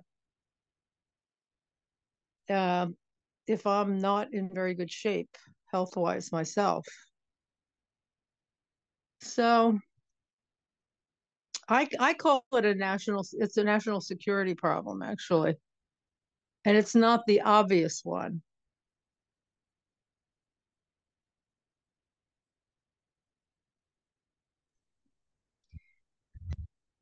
This is such a I have a really poorly formed thought going on, and so forgive me if it rambles a bit, and stop me if it does. The whole idea of chronicity is such an interesting thing. I've been on pretty much every side of a hospital bed.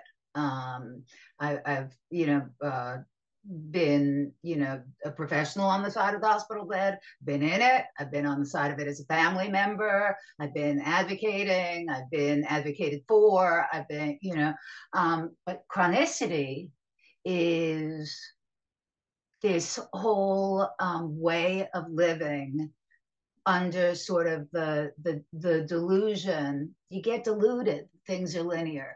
That things are like, chronicity is such a weird thing because it really can hypnotize you into non-action or we're not even knowing that action is like a possible even thing. It's like you get something acute and it's like acute, okay, we'll fix it, or we won't, and you'll die, or we'll fix it and you won't die, or you know what I mean. But the whole idea of things being linear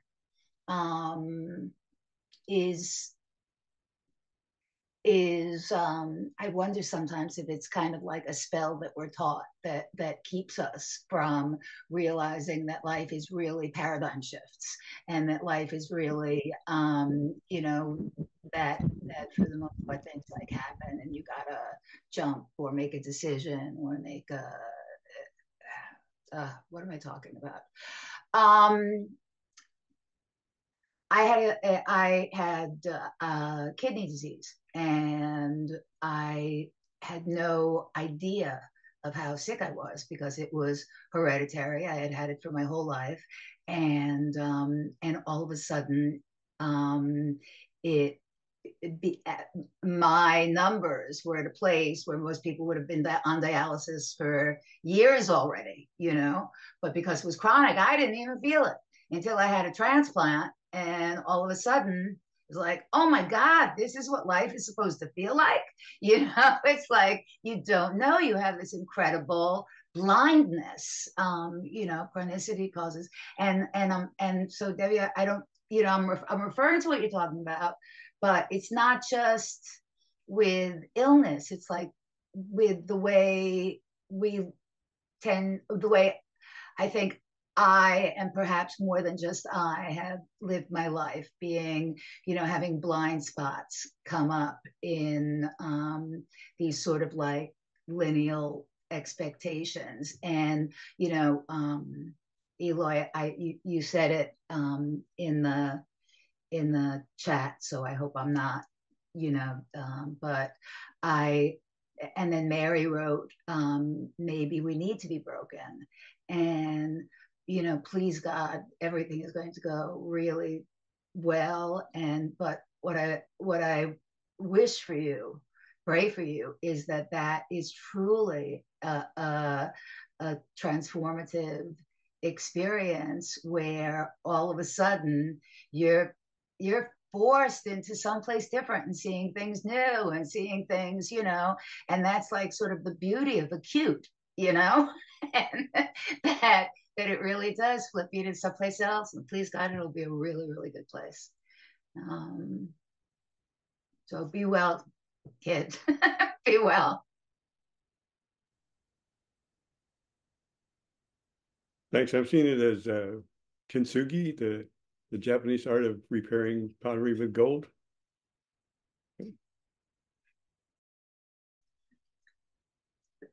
There's a goddess, I think it's Lakshmi. I may be using, I may have the wrong word, but she is the goddess of never not broken.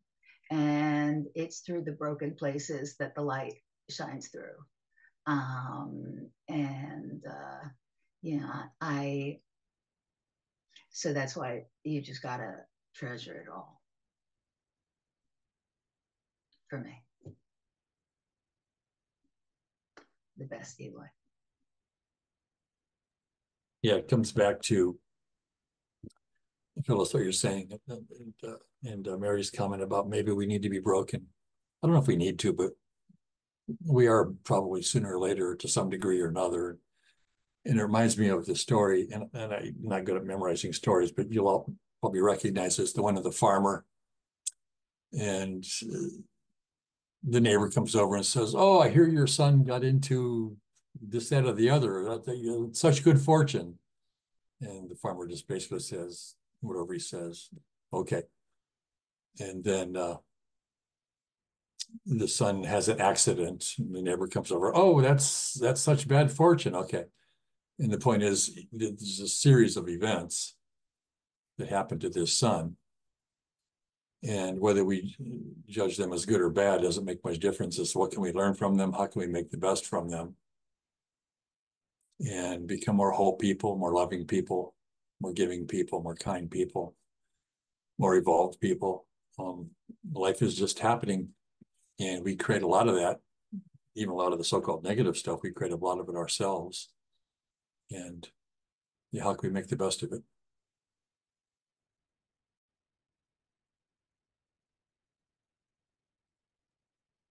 That's beautiful. Thank you all for sharing so vulnerably. And Debbie and Eloy, I just want to offer, maybe we just take 10, 15 seconds here in prayer for you, because we know the inactive and healing power of prayer. And so I'll just state, and maybe a couple people will just like to join me in silence, but I'll just say, like, holding you in my heart and holding you in the energy of what we've created and cultivated here today. And thank you for who you are and what you do. And thank you for your devotion to the mission.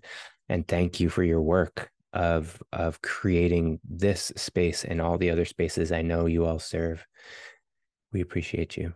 And we are holding you in your most exalted and healthy state. Well, thank you, Matt, for this space that you've created for us, from what we've created for you to be here and serving each other. A valued presentation. I'm glad to have gotten to know you better and to feel you in your journey and being of service to us and to yourself, and all's good. Thank you. Beautiful. Thank you. And on that note, I'm out. I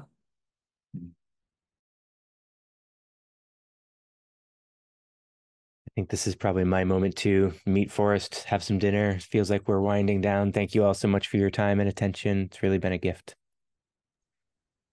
Yeah, beautiful to be here with all of you. And thank you, Matt. See you again soon.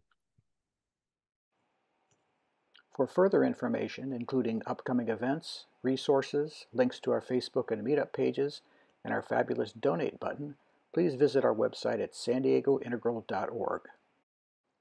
Donations are greatly appreciated and help us to continue to provide information and connection within the Integral community.